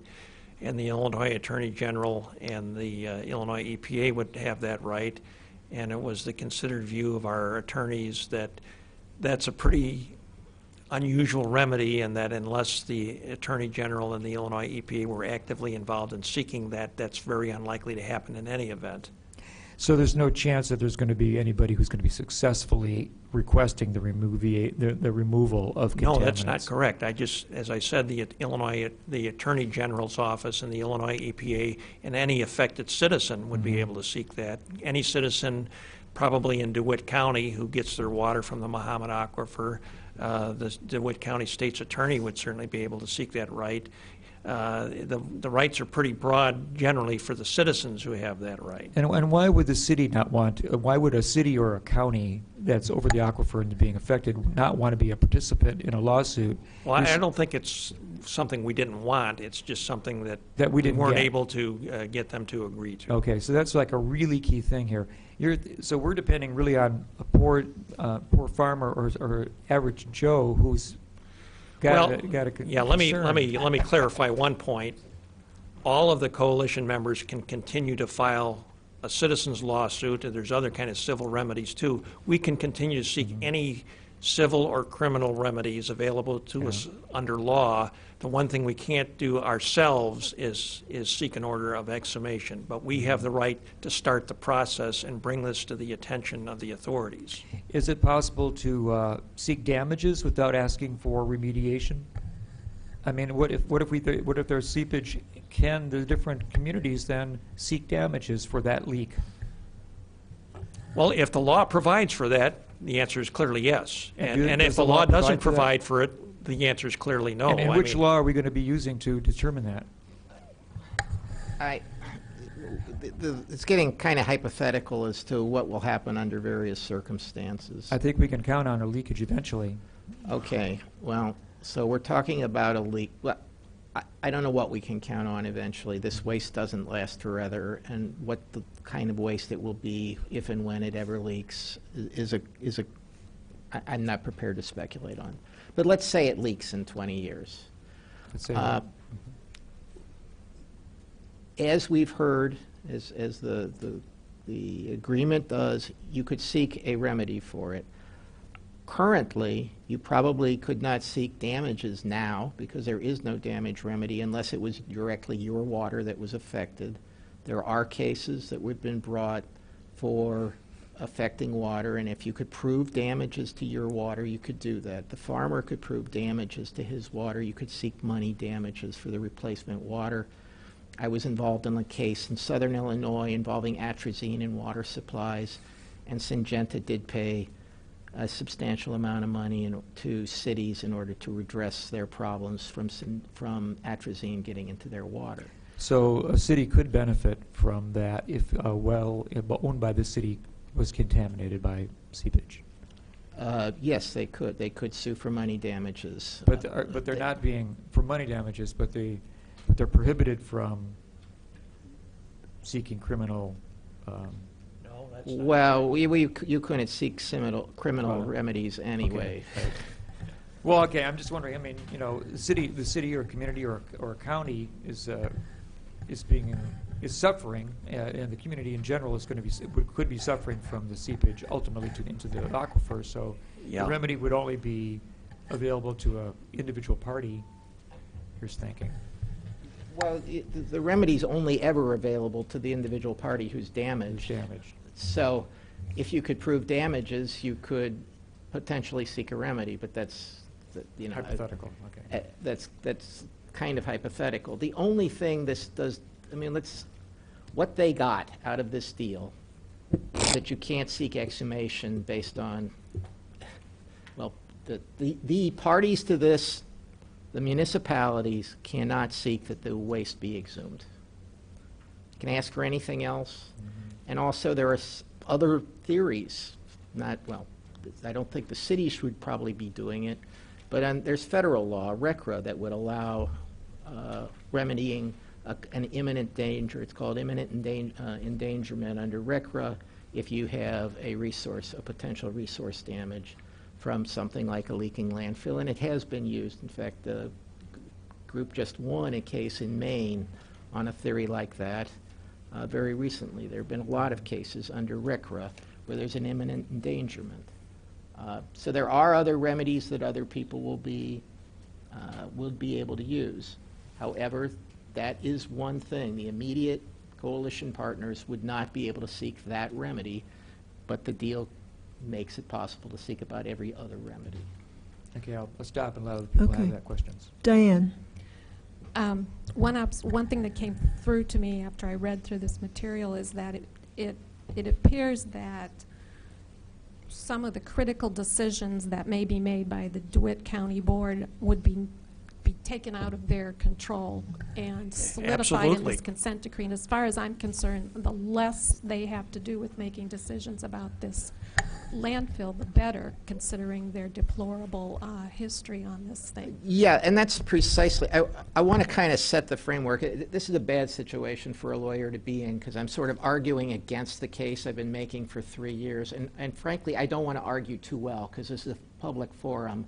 And I don't want all of this to be quoted in court a year later when I want to make the other argument, or somehow the deal falls through and I do want to make this argument. So the basic point is our whole legal theory, and I represent the Sierra Club. That's been my main client since 1982.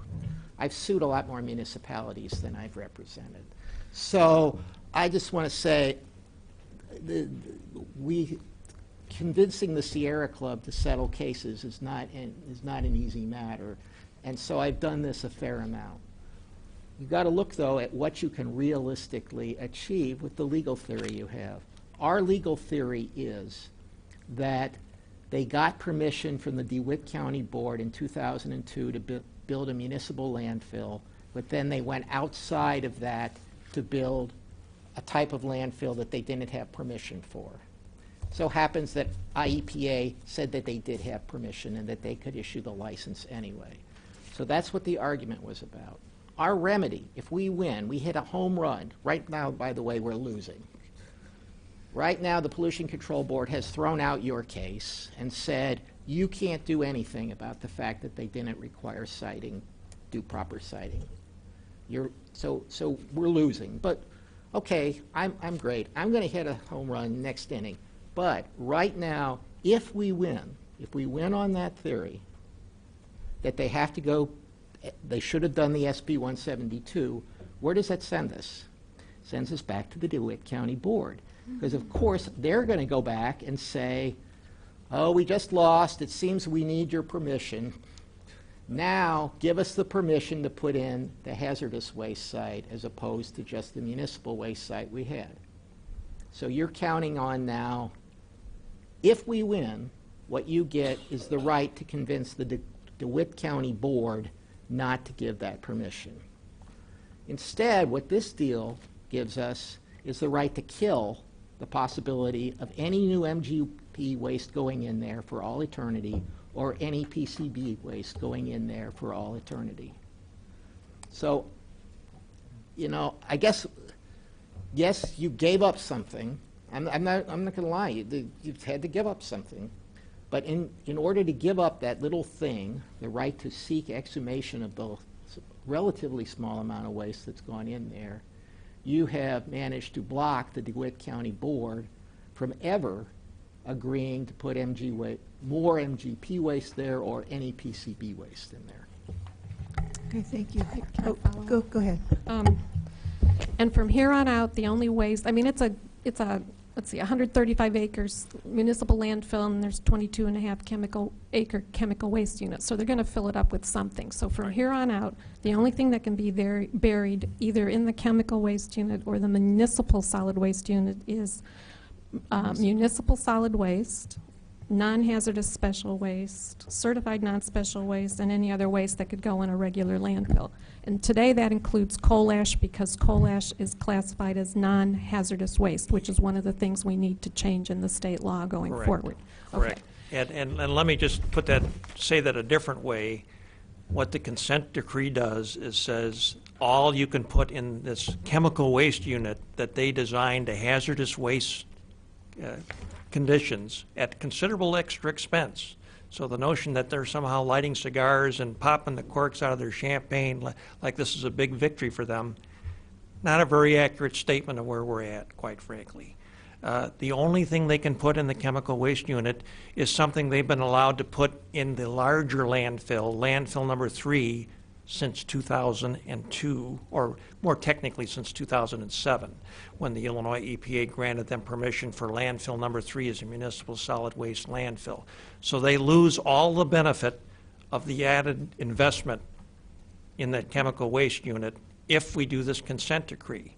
And I guess another point I want to clarify, because it was reported to me that there was a statement that I would suggest to you as a misstatement, is the notion that they can never ever renew their request before the U.S. EPA to bring these PCB contaminated waste there is completely inaccurate, okay? The notion that the sole source aquifer designation solved our problem is not accurate, okay? I mean, we've had a number of people say that again and again. Repeating it doesn't make it accurate. It's not accurate.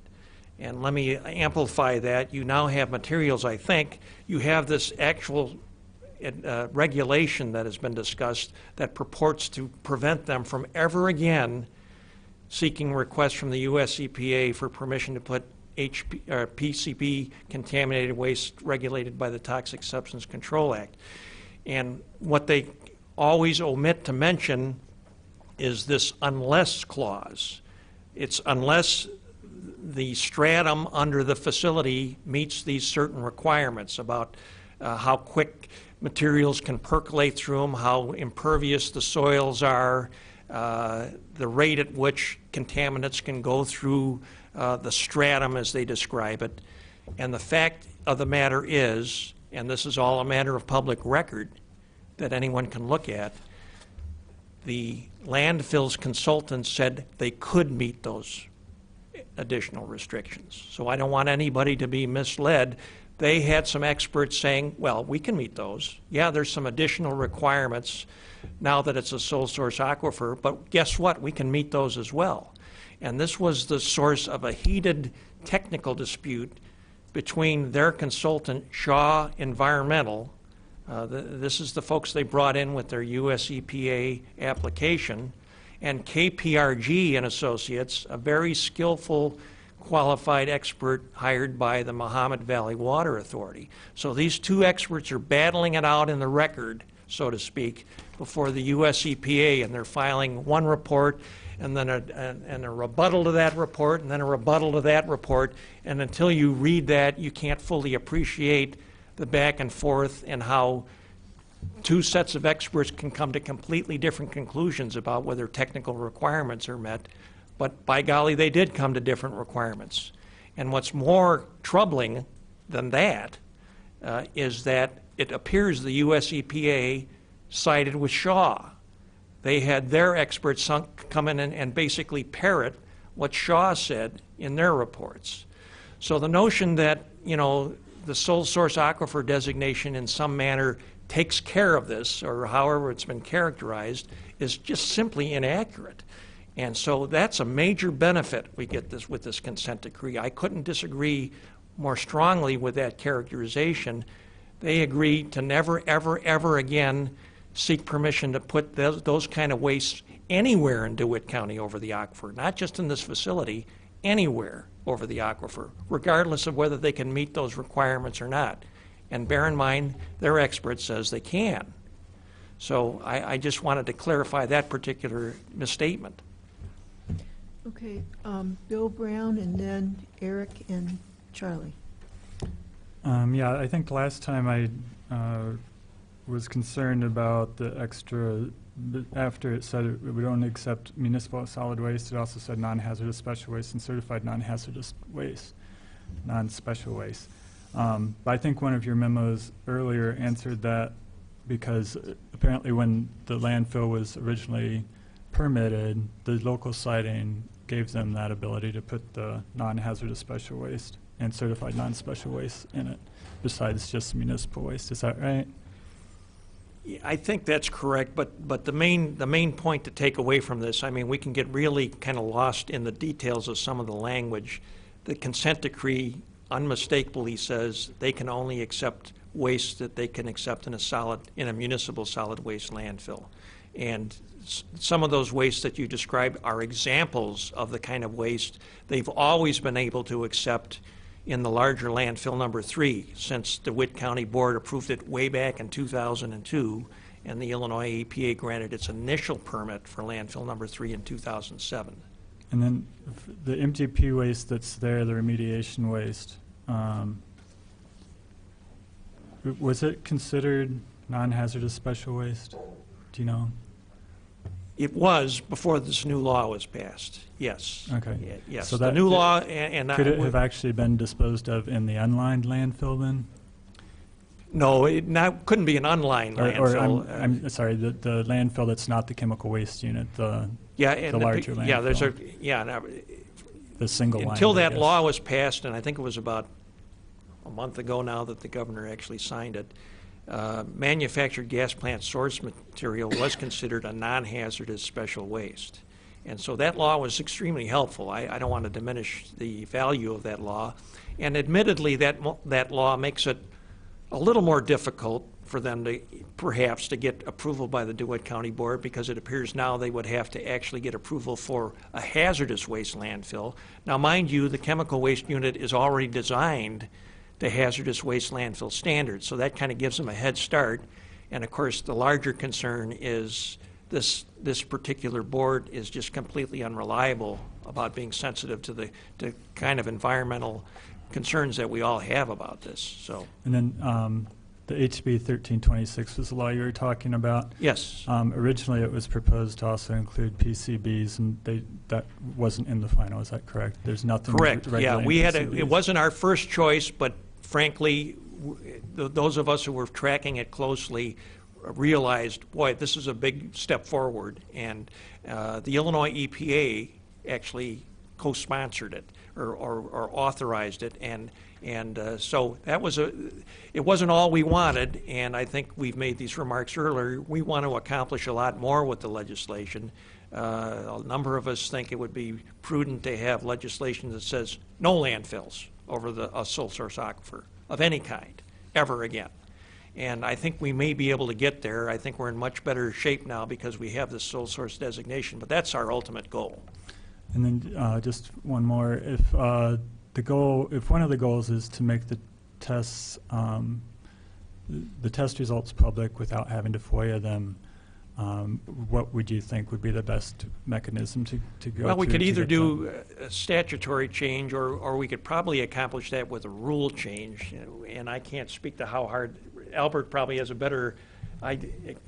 Neither of those approaches is easy. I'm quite sure. And Well, first of all, I do FOIA requests all the time. I'm not sure why on something like this, they only resist FOIA at IEPA if it embarrasses them. I don't see that these figures are going to embarrass them. So I've not had any trouble getting that. And I'm not sure, I suspect if enough people ask, they'd put it on their website. I can get every discharge monitoring report in the state off the IEPA website. I look at those fairly frequently. You can look at most of I think a lot of the air reports are on the website. If the public asks for it, that's a pretty cheap thing for them to do. But again, FOIA is not that hard to do. We do them about once a week. Okay, thanks. All right, Eric? So just to be sure I understand, there's nothing in the consent decree that would prevent a citizens group such as Watch from pursuing any action in the future. Is that correct? well, any action that they otherwise had standing to pursue, there'd be some Right. question. But no, I think the short answer is Yeah. The short answer is we can't sign a deal for Watch. No, but, right. But there's nothing in the deal that precludes either Watch or members of Watch from pursuing any action that they have legal standing to pursue. Correct. Okay. Yeah, I'll just say something on the record. If it weren't for the meeting on the 19th, I would be prepared to approve the consent decree now, but I do respect both the motivations and the, and also the fact that they really want full public consideration, so I would also be willing to hold off until the meeting of the 21st before we take action. Charlie? I want to go back to the sole source aquifer, and the code that you sent us says Illinois Administrative Code 811.302. How does this Illinois code refer back to the federal EPA regulations? Well, the code section that you have before you, interestingly, has been on the books for years now, as far as I can tell. But interestingly, we never had a sole source aquifer until we were successful with the Mahomet aquifer. So this has always applied to any aquifer that's been officially designated by the U.S. EPA as a sole source aquifer, and now we have actually succeeded in that effort. And so now this regulation clearly applies to the Mahomet aquifer. So it's a state regulation that incorporates based on a federal yes result. Okay, correct. Because I pulled up the federal sole source designation, and what it does, and it says all proposed projects receiving federal funds are subject to review to ensure that they do not endanger the water source. Right. And it says basically that it's only if federal funds are being used, right, then the feds step in. Right. So if no federal funds are involved, then it's this Illinois regulation that really comes into play then. Correct. The federal protections are nice. I mean, but that we knew from the beginning that getting the federal sole source aquifer designation was not going to protect you from very much, and specifically, it was not going to stop this project. Okay. Dennis? And this is just maybe a smaller thing, but so if we were to adopt this, and the restrictions we're applying to the Clinton landfill, would the Clinton landfill then be known as or listed as merely a municipal landfill? Are they still going to be saying that they have chemical waste potential? They're not going to be able to say that anymore, but what about hazardous waste? Are they going to be able No, to they would not be able to do that because they've never gotten either the state approval or local siting approval for a hazardous waste landfill. So they are now only can say that they are just a landfill. Just a municipal Just a solid waste municipal landfill. Yeah, solid that's the waste. practical effect of the consent decree, absolutely. Okay, so they can no longer be a special depository for any other kind of thing. That's correct, and there's been some misstatements or misunderstanding about that, the suggestion that this one unit with these heightened protections somehow can accept waste that can't otherwise be accepted in the rest of the landfill, and that's not an accurate statement. Now they have to put the same kind of waste they could put in the regular landfill in So that unit, they're even though it just- has these added protections. So they're just dumbed down to being just a regular old landfill now. Well, that's one way to put it, sure. Okay. I had a second. I do have a question, and that is, what is the incentive for the company to have this settlement? What is the incentive for the company, the landfill company? Well, I think they think there were obstacles to getting, they think it's uncertain if they were to go back to the DeWitt County Board, certainly. They think now that there would be people that would offer technical evidence for the first time, really rebutting what they would have put on without any resistance. I'll tell you the truth, I don't know. I mean, I frankly,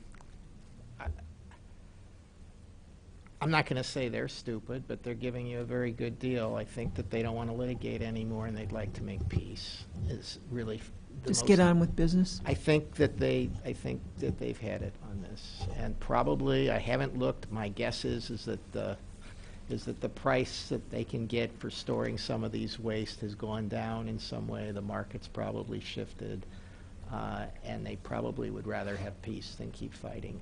But I'm speculating too, and I have a hard enough time knowing what I think without trying to tell them what to think, and Okay, I don't thank know. you.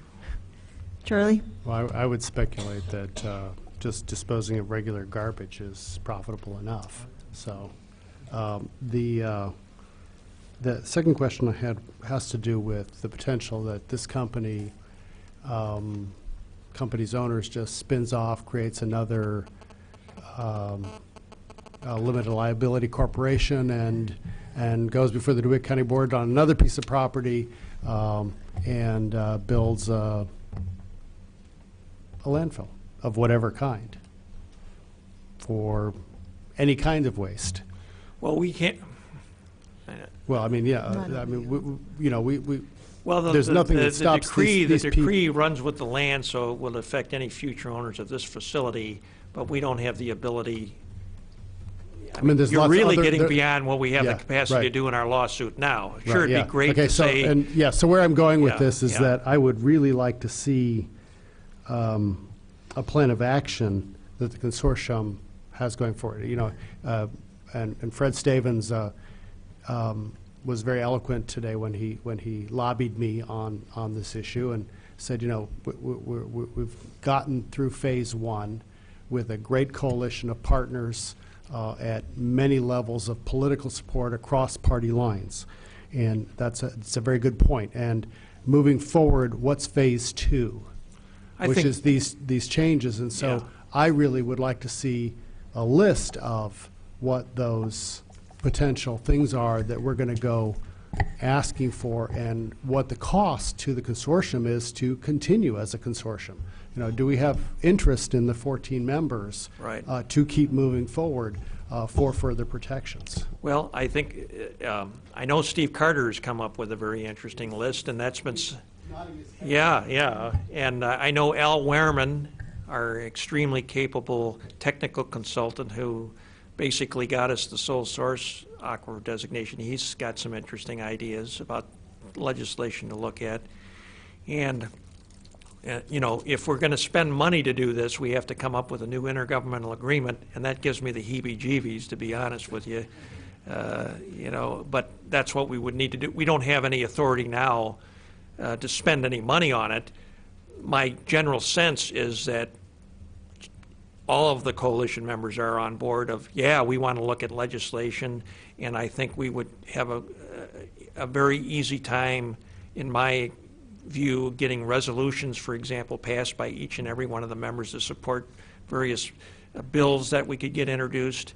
And I think that would be really helpful. That's nothing, we've never been able to do that. We've never done that in the past. We've had local legislators, and thank God for their efforts, suddenly introduce a bill, we find out about it later, then we kind of scramble and have some input on it.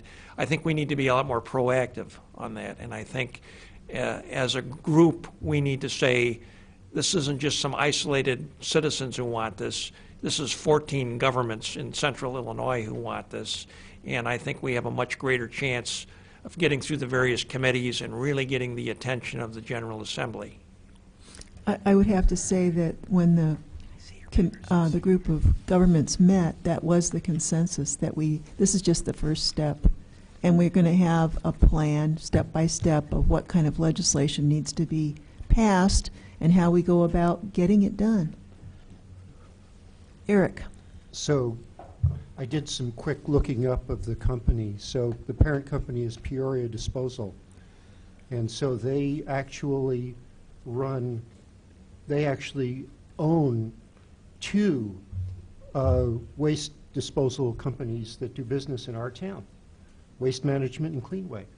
Correct. So, and they are actually all over the place. So they probably, so one perhaps reason for settling is that we actually regulate, and among us, the various communities, regulate lots of their, subunits.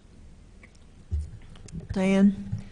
Well, as long as we're putting our list together, I think it's absolutely nuts that a county of like 16,000 people can set regulations and make decisions on a water supply affecting 750,000 people. So I would add to the list a notification requirement anytime landfills like this or in the future are being cited. I've put together a number of proposals along those lines. The optimal outcome is no new landfills over the Mahomet Aquifer. Then we don't have to worry about getting notice from some small county that doesn't have the resources to understand or fight it. But the fallback position is everybody who has a stake, whether that's every county, maybe every municipality, gets formal notice about any application for a new landfill facility over the Mahomet Aquifer. And I think that would be our fallback. That would not be as satisfactory, obviously, as a strict ban. But that's something that a number of us have put together a number of permutations, and I think worth looking into as well. My last question is, have you been invited, looking at this meeting on the 19th, have you been invited to speak at this meeting as a representative of the coalition? I'm concerned that this meeting is not going to present all sides of the issue. I'm not even sure what the meeting is. I also want to point out that it is on the same day as the Illinois Municipal League annual conference in Chicago, and a number of us won't be available to attend on the 19th. So I'm not sure what this meeting on the 19th would accomplish if it doesn't provide a factual presentation. We've heard a lot of assertions tonight and in previous nights that are basically misunderstandings or misrepresentations, and I'm concerned that that same sort of thing will happen on the 19th. So are there representatives from the coalition invited to this meeting? Well, I'm always invited to these things. I'm not formally, I mean, I don't have, you know, a place on an agenda as far as I know. I'm a little torn about that, and I've been kind of in the middle of a lot of turmoil about this and a lot of strange claims being made one way or the other. I'll probably be there, and I'm doing what I'm doing to supplement that is I'm trying to get information out in writing to respond to some of the talking points that I have to respectfully suggest are misleading and represent misunderstandings of what our lawsuit can accomplish, and just as importantly, what the current law is. Those are kind of two problems that I've seen again and again as far as, well, why don't you do this, why don't you do that? And the answer is, well, we don't have any power to do that or ability to do that. You know, that needs to be the focus of legislation. And no matter how many times I say that, quite frankly, I'm hearing the same talking points. You'd like to think that at some point, but yeah, I'll probably be at that meeting. Well, the city of Champaign and the city of Urbana are co-sponsors, so we should ask that you be there. Aaron? I was going to say something along the same lines, hoping that someone, either Mr. Hooker or, I'm sorry, what was your name again? Albert Ettinger. Mr. Ettinger? Yes. Would be there, just for a healthy and robust discussion. Okay. And maybe Gotcha. to just clarify some particular points. Yes. I'm not comfortable with the assertion that you guys have all the facts and Watch and some other folks don't have any facts, right? You know, I'm not comfortable with that premise being put forth that, you know, these folks don't know what they're talking about all of a sudden. But I do see that there may be some differences or some clarity that you all may have had through these discussions, or that certainly I hear from a lot of the conversations, and my initial conversation or concern was about what can be done and what's outside of the scope of the actual lawsuit. Right. And I appreciate what Charlie was putting forth about where do we go from here, right? Is the consortium going to all of a sudden walk away and leave Watch and others on their own to go to clean up this mess? So I think that it's a good thing for us to move forward with these discussions, to have them like we're having now. I'm going to motion that we defer this until our September 21st meeting after the 19th. So that's the motion that I'm putting on the floor. Okay, there's a motion by Ammons, seconded by Smythe. Any discussion? Mr. Jacobson? Yeah. Oh, it's just a deferral? Okay, so we don't debate it? We don't debate it? Oh, okay. Okay. So there's no vote? Is a fait accompli? It's a fait accompli. Wow. And to what date is it deferred? The 21st. Okay. All right, so we will revisit this on the 21st. That is September 21st. Okay, thank you very much. Thank you.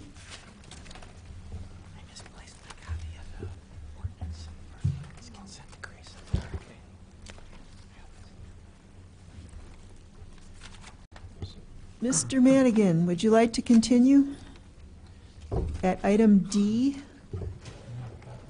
Well, yeah, just for the record, item C was held over until the next committee of the whole. Mm-hmm. And, yeah, I cannot continue with D, E, or F. State law precludes me from participating, therefore I shall recuse myself and ask one of my colleagues to take over the meeting. Okay. I can do that. Okay, Diane. Ordinance number 2015-08-092, which is an ordinance amending Urbana City Code, Chapter 3, Section 3-43, increases the number of Class G2 liquor licenses for SOILL Restaurant Systems doing business as Dottie's, 1901 South Philo Road. For the committee, I move approval. Second. Motion by Marlin, seconded by Ammons. Any discussion? Would the clerk please call the roll? Mr. Ammons? Yes. Mr. Brown? No. Mr. Jacobson? Yes. Ms. Marlin? Yes. Mr. Roberts? Yes. Mr. Smythe? That motion carries. That was a strong no, Bill.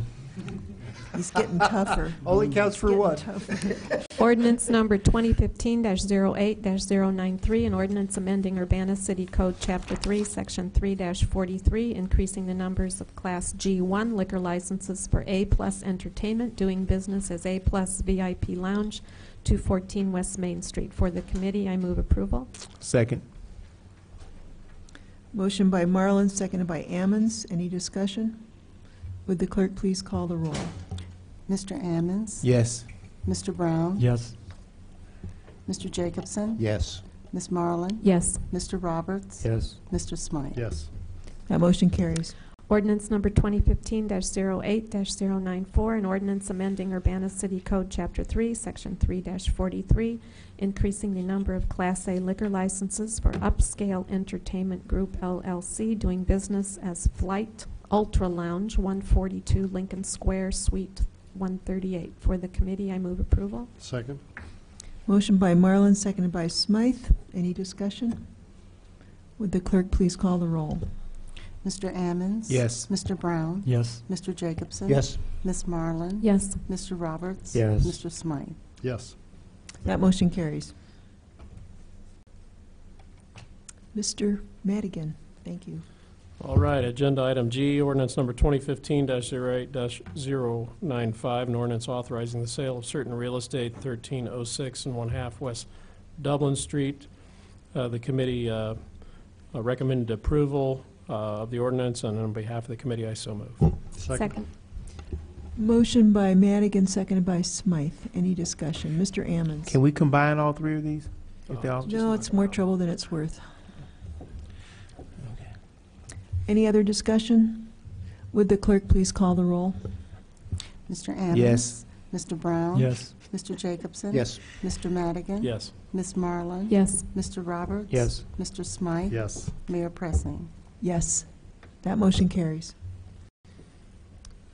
The committee recommended approval of ordinance number 2015-08-096, an ordinance authorizing the sale of certain real estate, 5 Hill Street Court, and on behalf of the committee, I so move. Second. Motion by Madigan, seconded by Smythe. Any discussion? Mr. Brown? I just have a procedural question. I thought we had a public hearing on this last time, and then we had another one this week. Was there some, was, I think it was just this week, but I could Just be this week. wrong. okay. Is that correct? I thought for some reason we thought we didn't need one for this one, maybe? Okay, but we had one just to be safe. And nobody Okay. cared. Just checking. Thanks. Yeah, the other one was our property. All right, would the clerk please call the roll? Mr. Ammons? Yes. Mr. Brown? Yes. Mr. Jacobson? Yes. Mr. Madigan? Yes. Ms. Marlin? Yes. Mr. Roberts? Yes. Mr. Smythe? Yes. Mayor Pressing? Yes. That motion carries. Agenda item I, the committee moved to recommend approval of ordinance number 2015-08-097, an ordinance authorizing the sale of certain real estate, 1310 West Hill Street. On behalf of the committee, I so move. Second. Motion by Madigan, seconded by Smythe. Any discussion? Would the clerk please call the roll? Mr. Ammons? Yes. Mr. Brown? Yes. Mr. Jacobson? Yes. Mr. Madigan? Yes. Ms. Marlin? Yes. Mr. Roberts? Yes. Mr. Smythe? Yes. Mayor Pressing? Yes. That motion carries. Thank you. We'll move on to reports of special committees. Mr. Roberts. Yeah, I'm saying that I'm just really re-announcing the fact that the Urbana Sister Cities Committee and the Sister City program here is going to be hosting a delegation from Thionville, France. They're going to arrive tomorrow evening here in town, and they're going to be with us for several days. We're going to be touring the school districts, visiting departments in the city building, taking them on tour of the university, and generally through the downtown and areas within Urbana. One of the places that the city is making available a general time to meet and discover who these people are is an event that's going to be at the Urbana Free Library on Friday, September 11th, between 2 and 3 o'clock, and you may have seen a poster in the downtown or a poster at the library.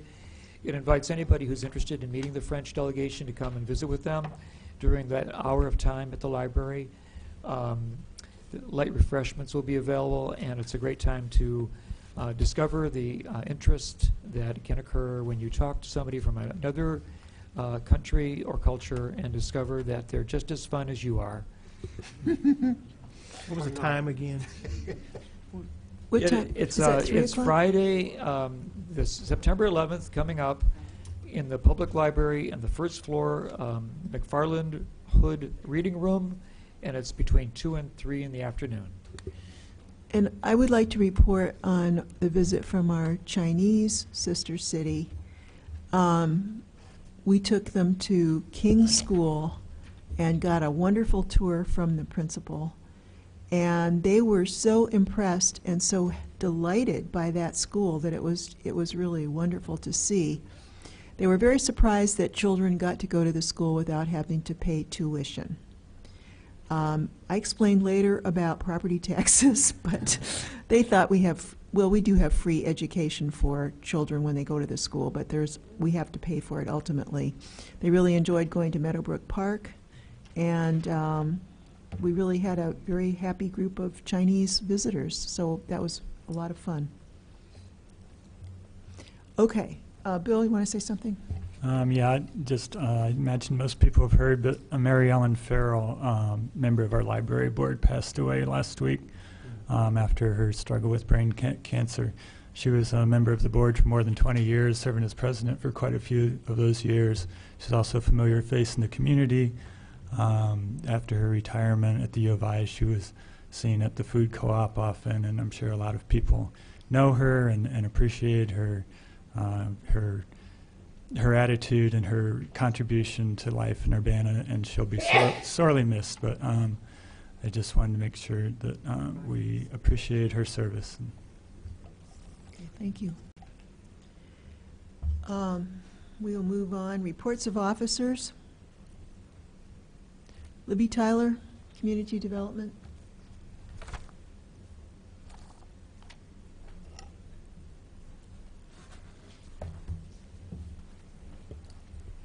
I'd like to introduce some folks to council tonight.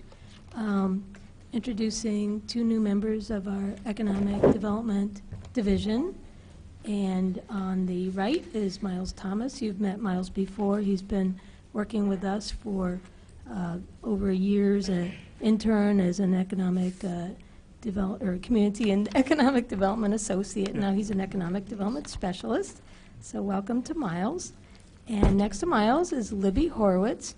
We felt we just needed another Libby in the department, and we needed another Elizabeth in the city. So we searched far and wide, and we found Libby in Philadelphia. And she's relocated here from Philadelphia and has a background working for other economic development agencies and also served in the Peace Corps.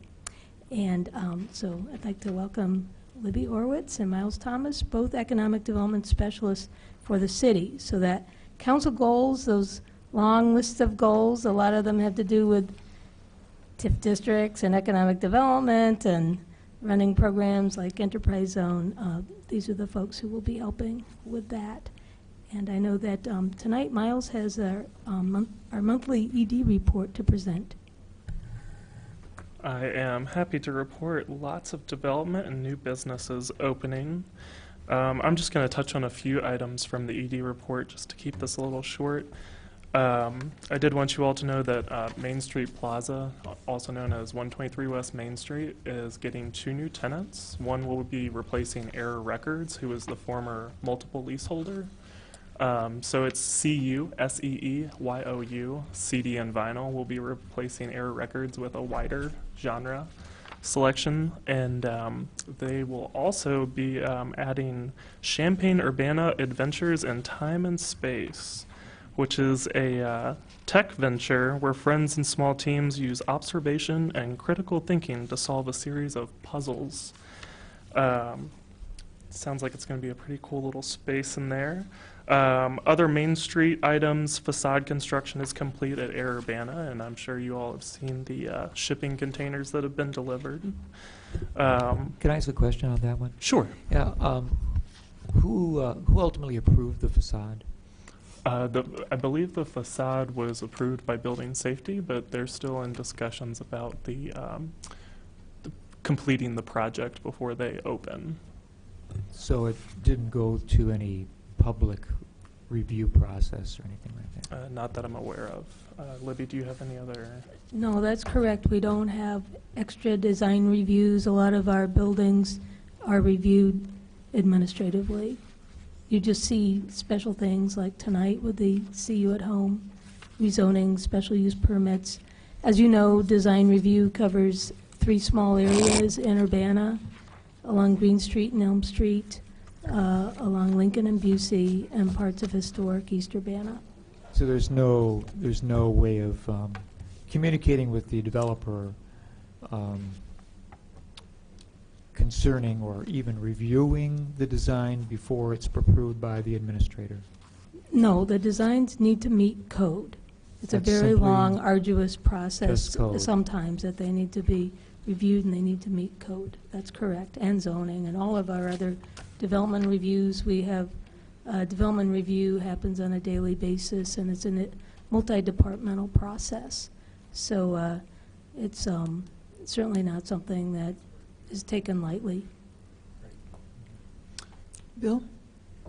Just to follow up on that, I think in our TIF agreement, we specified a minimum amount that they were required to spend on the facade. Do you know if they met that amount? Yes, we did investigate, Yeah. but I don't have numbers right handy. Yeah, we just. But as Miles mentioned, we are still finaling up that project. Yeah. As the project progresses, they've been approving the various expenditures to receive payment on the agreement. So we're going through those as they are performed to make sure that the minimum is met. So that development agreement will dictate how those chunks are delivered. Is there any other questions on the Air Urbana facade? Sure. On that same project, the gravel inside, does that have to be ADA compliant? And if so, is it? I believe that is the question that's been posed to Building Safety right now, and they'll be discussing that and finding what is most suitable for ADA compliance. Dennis? And on the same project, considering the gravel, if that's a place that food is being served, what are the health regulations concerning the floor and cleaning it and overseeing a healthy safety environment? All of that is defined by the CU Health District, but as we've been told in the plans for the space, there will be no glass or breakable materials that will be utilized in the space. What about organic food dropping into the cracks, and what's the situation of that dirt accumulating?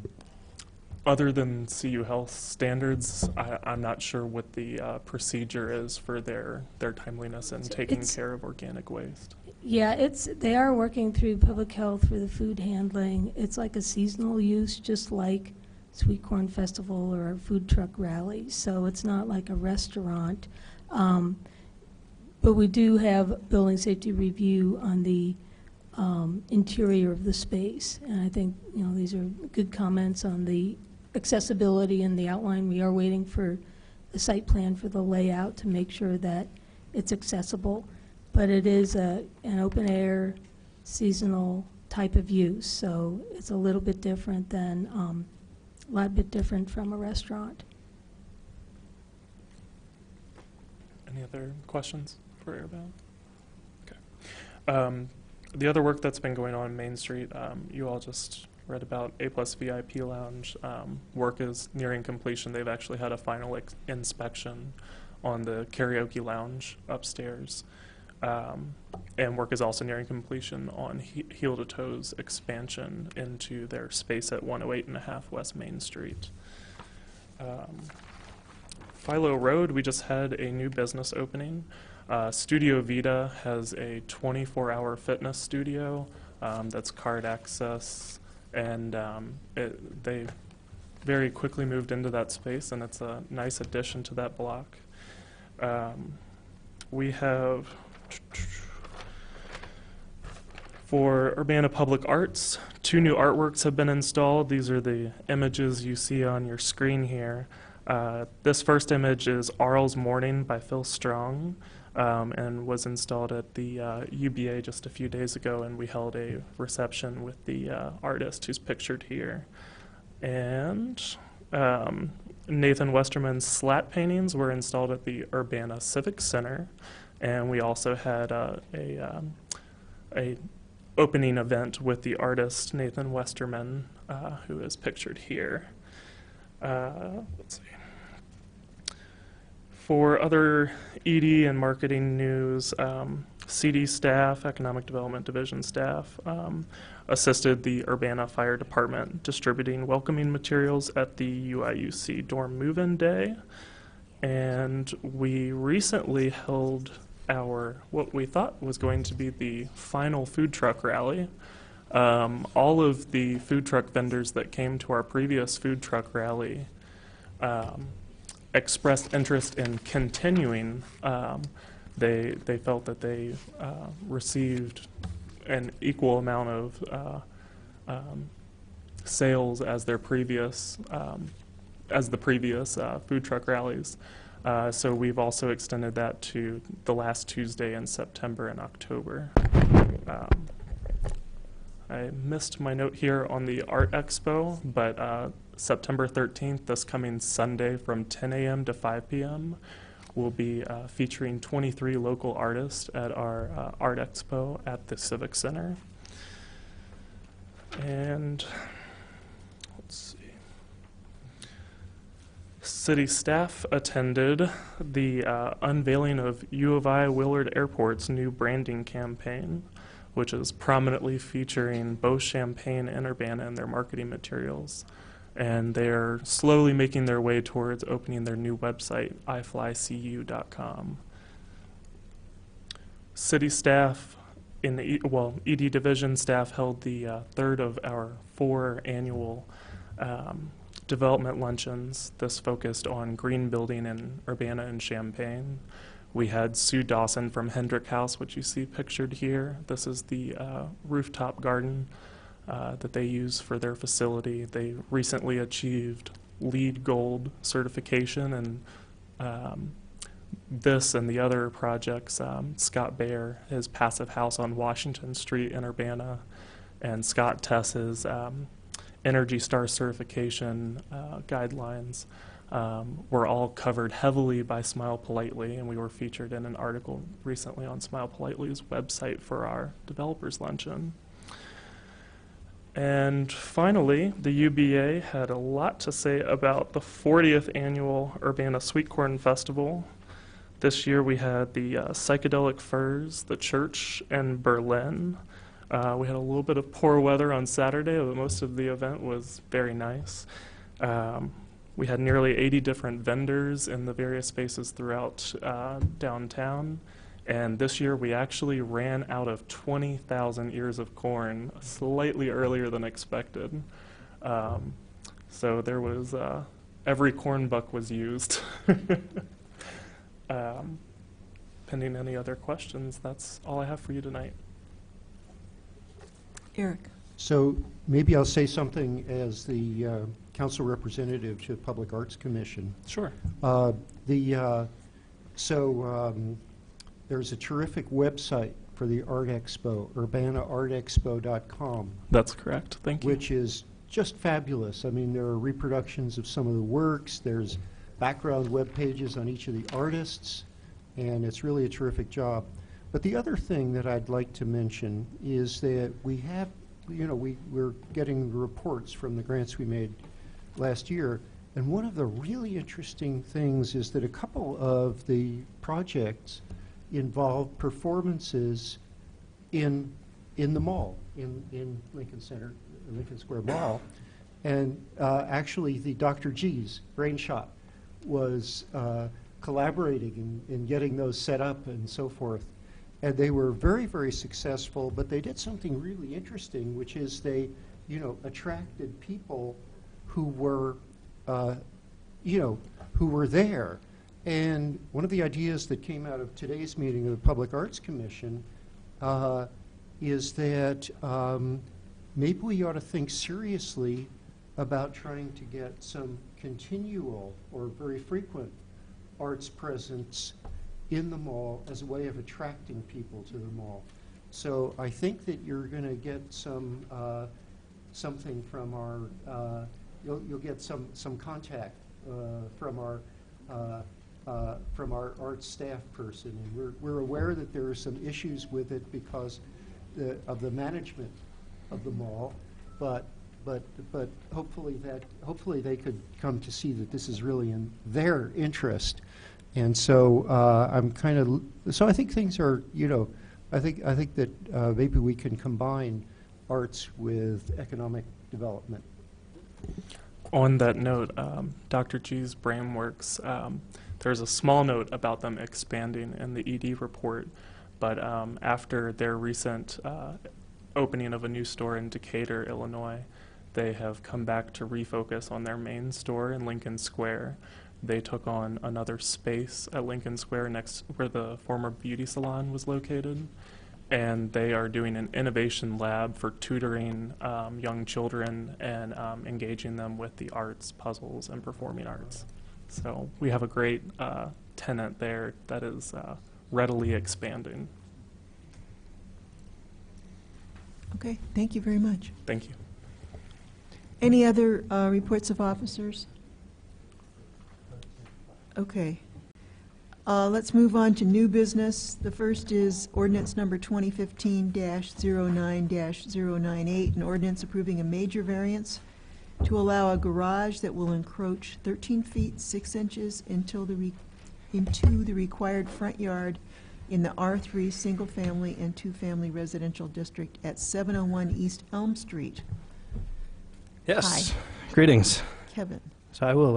I'll try and keep this as brief as I can while hitting all the points that need to be hit. So this is a request to construct a garage that may encroach up to 13 feet 6 inches into the required 19-foot front yard at 701 East Elm Street. This property is on the southeast corner of Elm Street and Anderson Street, and being a corner lot, the zoning ordinance says that it has two front yards. So it has one on Elm Street and one on Anderson Street. The applicant would like to build a garage and a breezeway behind her house on the west side of the lot, which would encroach into the required front yard along Anderson Street. And it would extend an additional 12 feet beyond the edge of the house. And the breezeway would be directly in line with the house. The applicant would like to maintain the usable space behind her house and to allow for convenient access to the house, especially during winter months, and that's why she's requesting this variance. There are also 4 city-owned trees in the public right-of-way to the west of the property. The northern 2 trees are well-established black walnuts of high value, and the proposed garage would be built, the approach to the garage would be built between those 2 walnut trees. The excavation for the driveway and the garage footing might damage the root systems of the trees, which would then reduce the health of the trees. And due to the potential for damage, the city arborist recommends that the applicant pay a fee to the city in advance of construction for that potential damage. On August 19th, the Zoning Board of Appeals heard the case and voted 7-0 to forward the case to City Council with a recommendation for approval.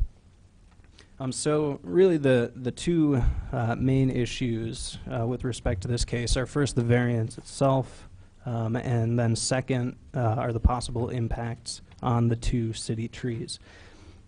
So first, with respect to the variance, the applicant has provided a very thorough description of different potential site plans that she considered prior to making a request for a variance. and she considered and rejected several site plans that would conform to the zoning ordinance, but really to meet her goals of preserving the views of the backyard from the house and building the garage close enough to provide convenient access. She feels that her current proposal is the only one that would work. And given the narrowness of the lot and the requirement for a 19-foot front yard setback, it doesn't appear that other site plans would meet the applicant's desires. If you look at the surrounding neighborhood, there are at least 24 out of 47 corner lots, so over 50% of other corner lots zoned R3 in the neighborhood that appear to have buildings that encroach into the required front yard setback. And 5 of those appear to have garages that encroach into the front yard setback. So we don't feel that the request would be out of character for the neighborhood. With respect to the impact on the city trees, the applicant has scaled back her original plans, and she has been really active working with city staff, CD staff, and our city arborist to address our concerns. The city arborist has estimated that 30% of each tree's root systems could be affected by the driveway and the garage footing, and in order to mitigate the damage, suggests that the applicant compensate the city for 30% of the value of the trees, which comes out to $3,417, which the applicant has agreed to pay.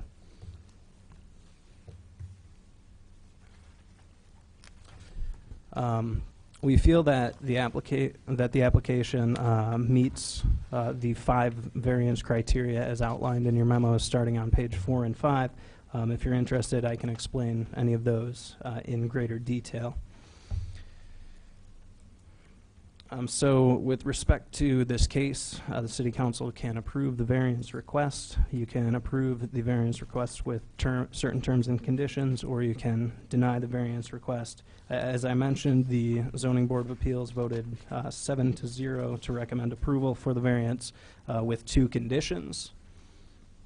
Those are on page 6 of your memo, and those are that the site plan is developed in general compliance with the attached site plan entitled Proposed Site Plan, and that the applicant agrees to compensate the city $3,417 for the effects of the construction of the driveway and garage on the health of adjacent city trees, and the applicant agrees to submit payment prior to issuance of any permits for construction of either the driveway or garage. Staff concurs with the ZBA recommendation. That concludes my report. I can answer questions. I know the applicant is here to answer any questions that you may have as well. Thank you. Dennis. Yeah. Okay, thanks, Kevin. I think I do have like a little bit of interest in this. It's in my neighborhood, and actually I run past this house a lot in the morning. You know, so when this came up, I'd seen the sign that there was going to be a variance request, and it was about a garage, and I didn't really track it. I didn't track it through the Planning Commission. I got lots to do, and I just didn't track this particular case. And but I looked at it more carefully in the last 2 days, and I've just got a couple things to offer. First of all, I don't have a problem with the garage being built near the lot line of this house and having a breezeway connected. It's not anything that would be an unusual thing to see in the community. I was sort of amazed and very interested in how much the arborist valued the walnut trees. And there's also the situation where this house is really on a pretty kind of a high rise in the area. It's up on a hill, and there's about a 3-foot at least grade from the street level to the sidewalk. So, so I had a couple of thoughts, and actually I want to give this piece of paper to the applicant. So I've already given her. Oh, you did? Yeah, I Okay, gave so her you a see copy. it. Yeah. Very good. All right, so So one of the problems is that we're going to destroy, by placing the drive entrance where it's proposed, and there actually are little red flags on the embankment where this would be, we're going to be cutting down, I guess we're going to have to be grading down to allow the slope for the driveway to, I don't know, enter the yard in such a way that it's not I don't know how abrupt the climb is going to be. If the grade for the driveway has to meet the lip of the sidewalk as it exists and then level out into the yard, is that correct? I'm not sure. I'm not a driveway expert. So. Okay, so I guess what I was wondering is one of the trees is behind the sidewalk, but apparently not on the property line. Is that correct? Correct. The northernmost tree. All right. So that's the tree that's really going to suffer because it's going to have to be excavated down to get the driveway and the footings of the garage in. So I looked at the situation, and the tree immediately south of the second walnut tree, which we're trying to save 2 trees here, and when you cut 30% of somebody's roots, you're basically going to kill 2 trees. And we've seen this on Main Street where they built the straw bale house and they disrupted the root system of a pine tree that was been growing there for 100 years, and over 3 years that tree died, and it wasn't that close to the construction site. So I'm going to estimate that probably within 3 years these 2 walnut trees will be dead. So meanwhile, the third tree down is a tree it's an oak tree, and it's already suffering, and you can see I included in the images here leaf damage or bareness. It looks like basically that there's die off on the tree. If there's going to be a tree to be considered for removal, that's the tree to take down. That tree is already stressed and on the way out, and if you remove that tree, that would provide you with a very clear pathway to put a driveway into the yard just a little bit south of where the proposed area is, maybe 12 feet south. We would save 2 trees, and if the garage was opening, the garage was facing south, the cars could easily enter the garage. And so I'm just offering that this is a possible solution that maybe wasn't provided or discussed during the Plan Commission meeting, but might actually solve a lot of issues. For the $3,500 that the property owner would save by not having to pay a fee to the city for the potential death of trees, I bet you could probably lay an extra 20 feet of pavement to enter the garage at a different angle. And I'm just offering this as a solution, which I would rather prefer to see than to approve the plan as shown.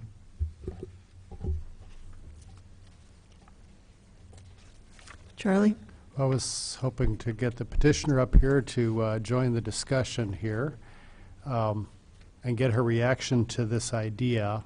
And along with it, a couple of questions I want to throw out there is, if this is a scenario that we can work with,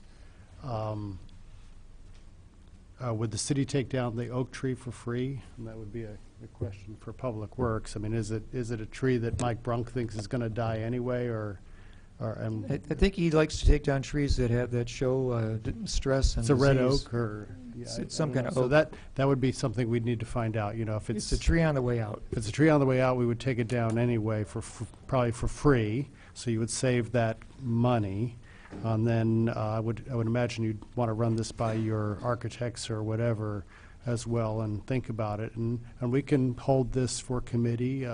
But in general, I have no problem with this project moving forward. I think, as Dennis said, but here's an alternative that might save you money. So I'll address both of those issues. So in initial discussions, when I initially went out there with Mike, he did say that the 2 southernmost trees, so that oak and then there's another one further south, he said he wouldn't have any problem with those being removed at no cost. But we did discuss that with the applicant, and I think she could probably explain better why that solution wouldn't work. It was a consideration that didn't make it into the application. So actually, first of all, I have to strongly disagree with the notion that within 3 years those trees will be dead. And the reason for that is because Mike Brunk came out and we spent about an hour at the property looking at all the options and discussing the realities of the trees. And those trees have been there quite some time. As he pointed out, I have roots going well over into most of my neighbors at this point. And so when he came up with the 30% and the value that he's asking me to pay to the city, it was based on his interpretation, and I have to defer to the city arborist as being the expert on this, that with the potential for root damage, taking into account the grading and all of that, with the potential it might damage up to 30% of the roots, and he would expect some dieback from the trees. He definitely did not anticipate that the trees are going to be dead and have to be removed. In fact, what we talked about at one point is the one that is the larger and what appears to be the more valuable, well, it certainly is the more valuable when you just look at the dollars, is the one on the north. The problem with that one is that it also is the one that's extending over my house. So when that branch comes down, and walnuts tend to drop branches just because of weight.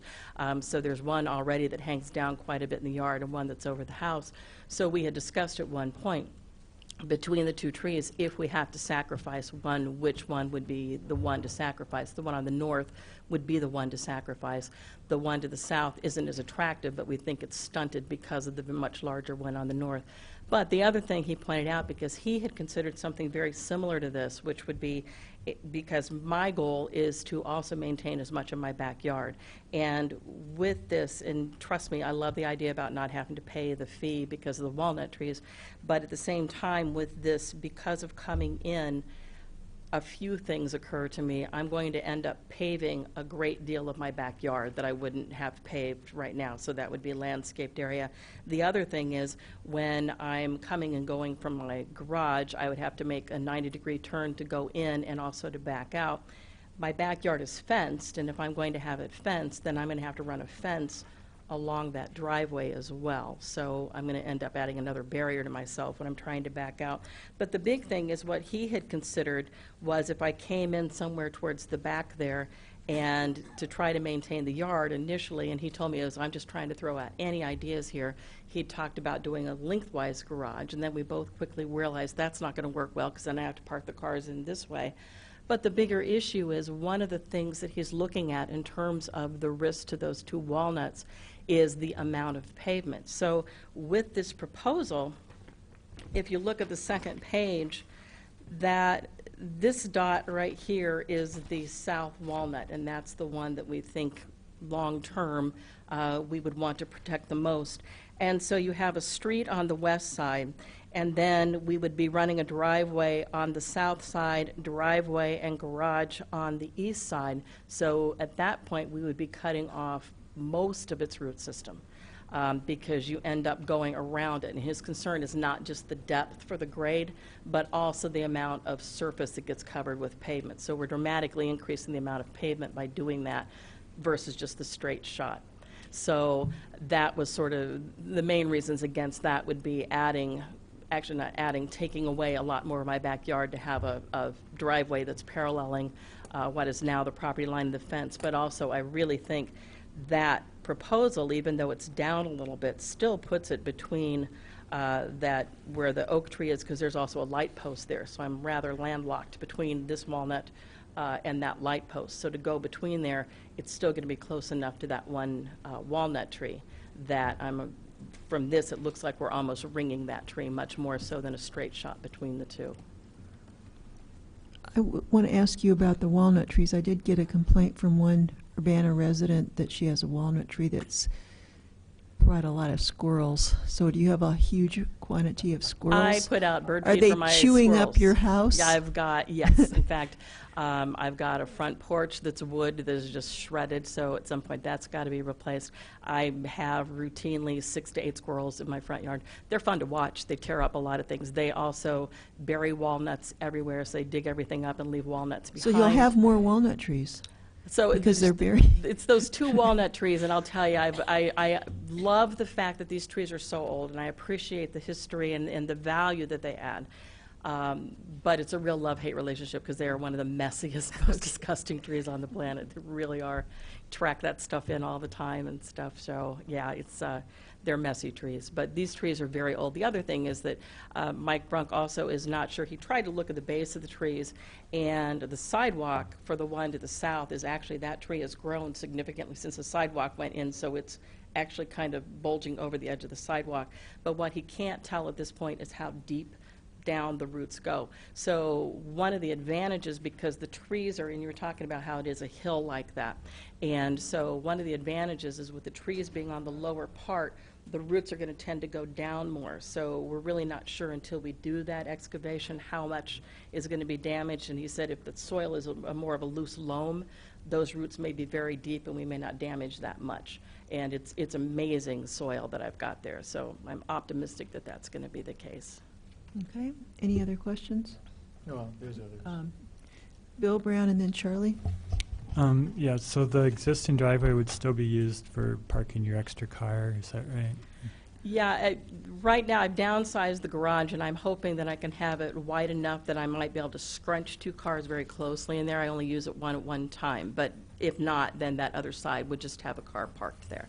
Okay, and do we have any rules against having 2 access points to a single, to a single-family house?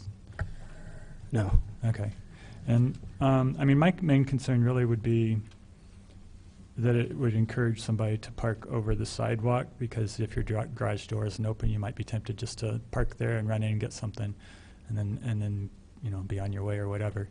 And that, you can get ticketed for that, so that's the remedy, I guess. But people sometimes don't appreciate the fact that there are occasionally blind people in the neighborhood that are used to being able to use the sidewalk without obstructions. So that can really be a major hazard for something like that. So just wanted to mention that would be a main concern. I think that was my only question. Okay, thanks. Okay, Charlie. I was asking about the gravel drive, so I was hoping it would go away.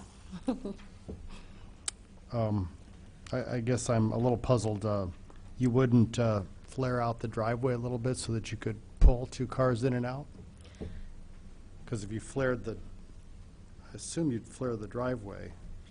Yeah, it's really a matter of my original plan, that when I talked to a couple of different garage builders, they were, of course, everyone's going, oh, you got to go 24 by 24. That's a lot of my backyard. And the thing is, if I would have it the 24 feet wide, then it ends up going past that other walnut tree a little bit more, and I knew that would jeopardize more of the roots, so I downscaled it back. But yeah, my hope would be that when we get up to the top, that it can flare out a little bit so that I can maybe get the 2 vehicles jockeyed in there. They're not really big vehicles, but I don't know for sure. But that was one of the concessions I was willing to make to try to minimize the damage to the walnuts. I guess I would encourage you to get rid of the gravel driveway if you find you can park 2 cars there. Yeah, and if so, I would love to get rid of the gravel driveway. Okay, Dennis. So, so is the gravel driveway that's on the side of the house acceptable as a parking area for a residential unit? Yeah, that's correct. If it existed before 1990, September something, 1990, we allow those to be maintained. Okay, so in other words, it's not an option to put a permeable pavement driveway in, and that therefore allow water to soak through and water the roots of the second walnut tree? That would be an option. It's not something that we require for in our zoning ordinance. It would certainly be an option, though. And so when the drive reaches the edge of the city sidewalk, then it doesn't matter how steep the drive is as long as it reaches the street, right? Again, I'm not an expert on driveways, so I'm not sure what an acceptable grade would be. And so the city arborist was willing to cut down a healthy and mature walnut tree, but not a diseased oak tree, and that was his recommendation. No, he was willing to accept some level of potential damage in exchange for compensation for the walnut trees. And again, I'm pointing out the pine tree that was in front of the house on Main Street at 605, and it was a healthy tree until the house was built, and the house was built about 20 feet behind the tree, and within 3 years, yes, the top started dying away, and the tree's removed today. It doesn't even exist today. So I don't think that I think that we're talking about serious damage to a tree that could be avoided by just a little bit of extra thought. Okay, we have an ordinance.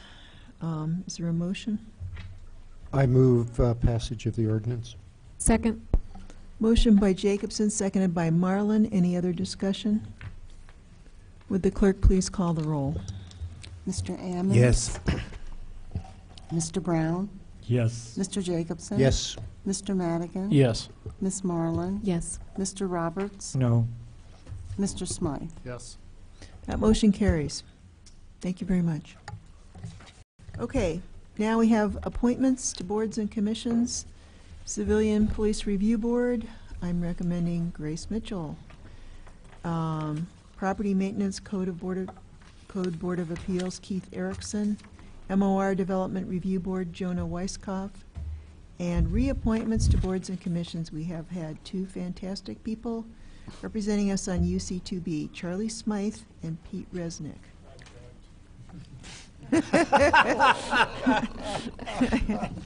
Upheld. I move approval of all of the above. That's a correction here first, please. The dates are backwards for me and Pete. They should be, and Pete, it's 2018 for me and 2017 for Pete, not 2108. He does not intend to serve till 2108. Oh, well, it actually, on the ordinance, it says 2018.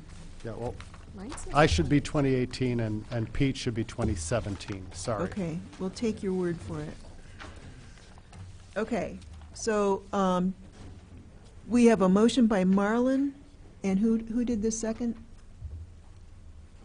I just heard objections from. Okay. I'll second it. Okay, we have a motion by Marlin, seconded by Eric Jacobson, with the correction on the dates for UC2B. All those in favor, please signify by saying aye. Aye. Those opposed? That motion carries. And there being no further business, this meeting is adjourned. Thank you all.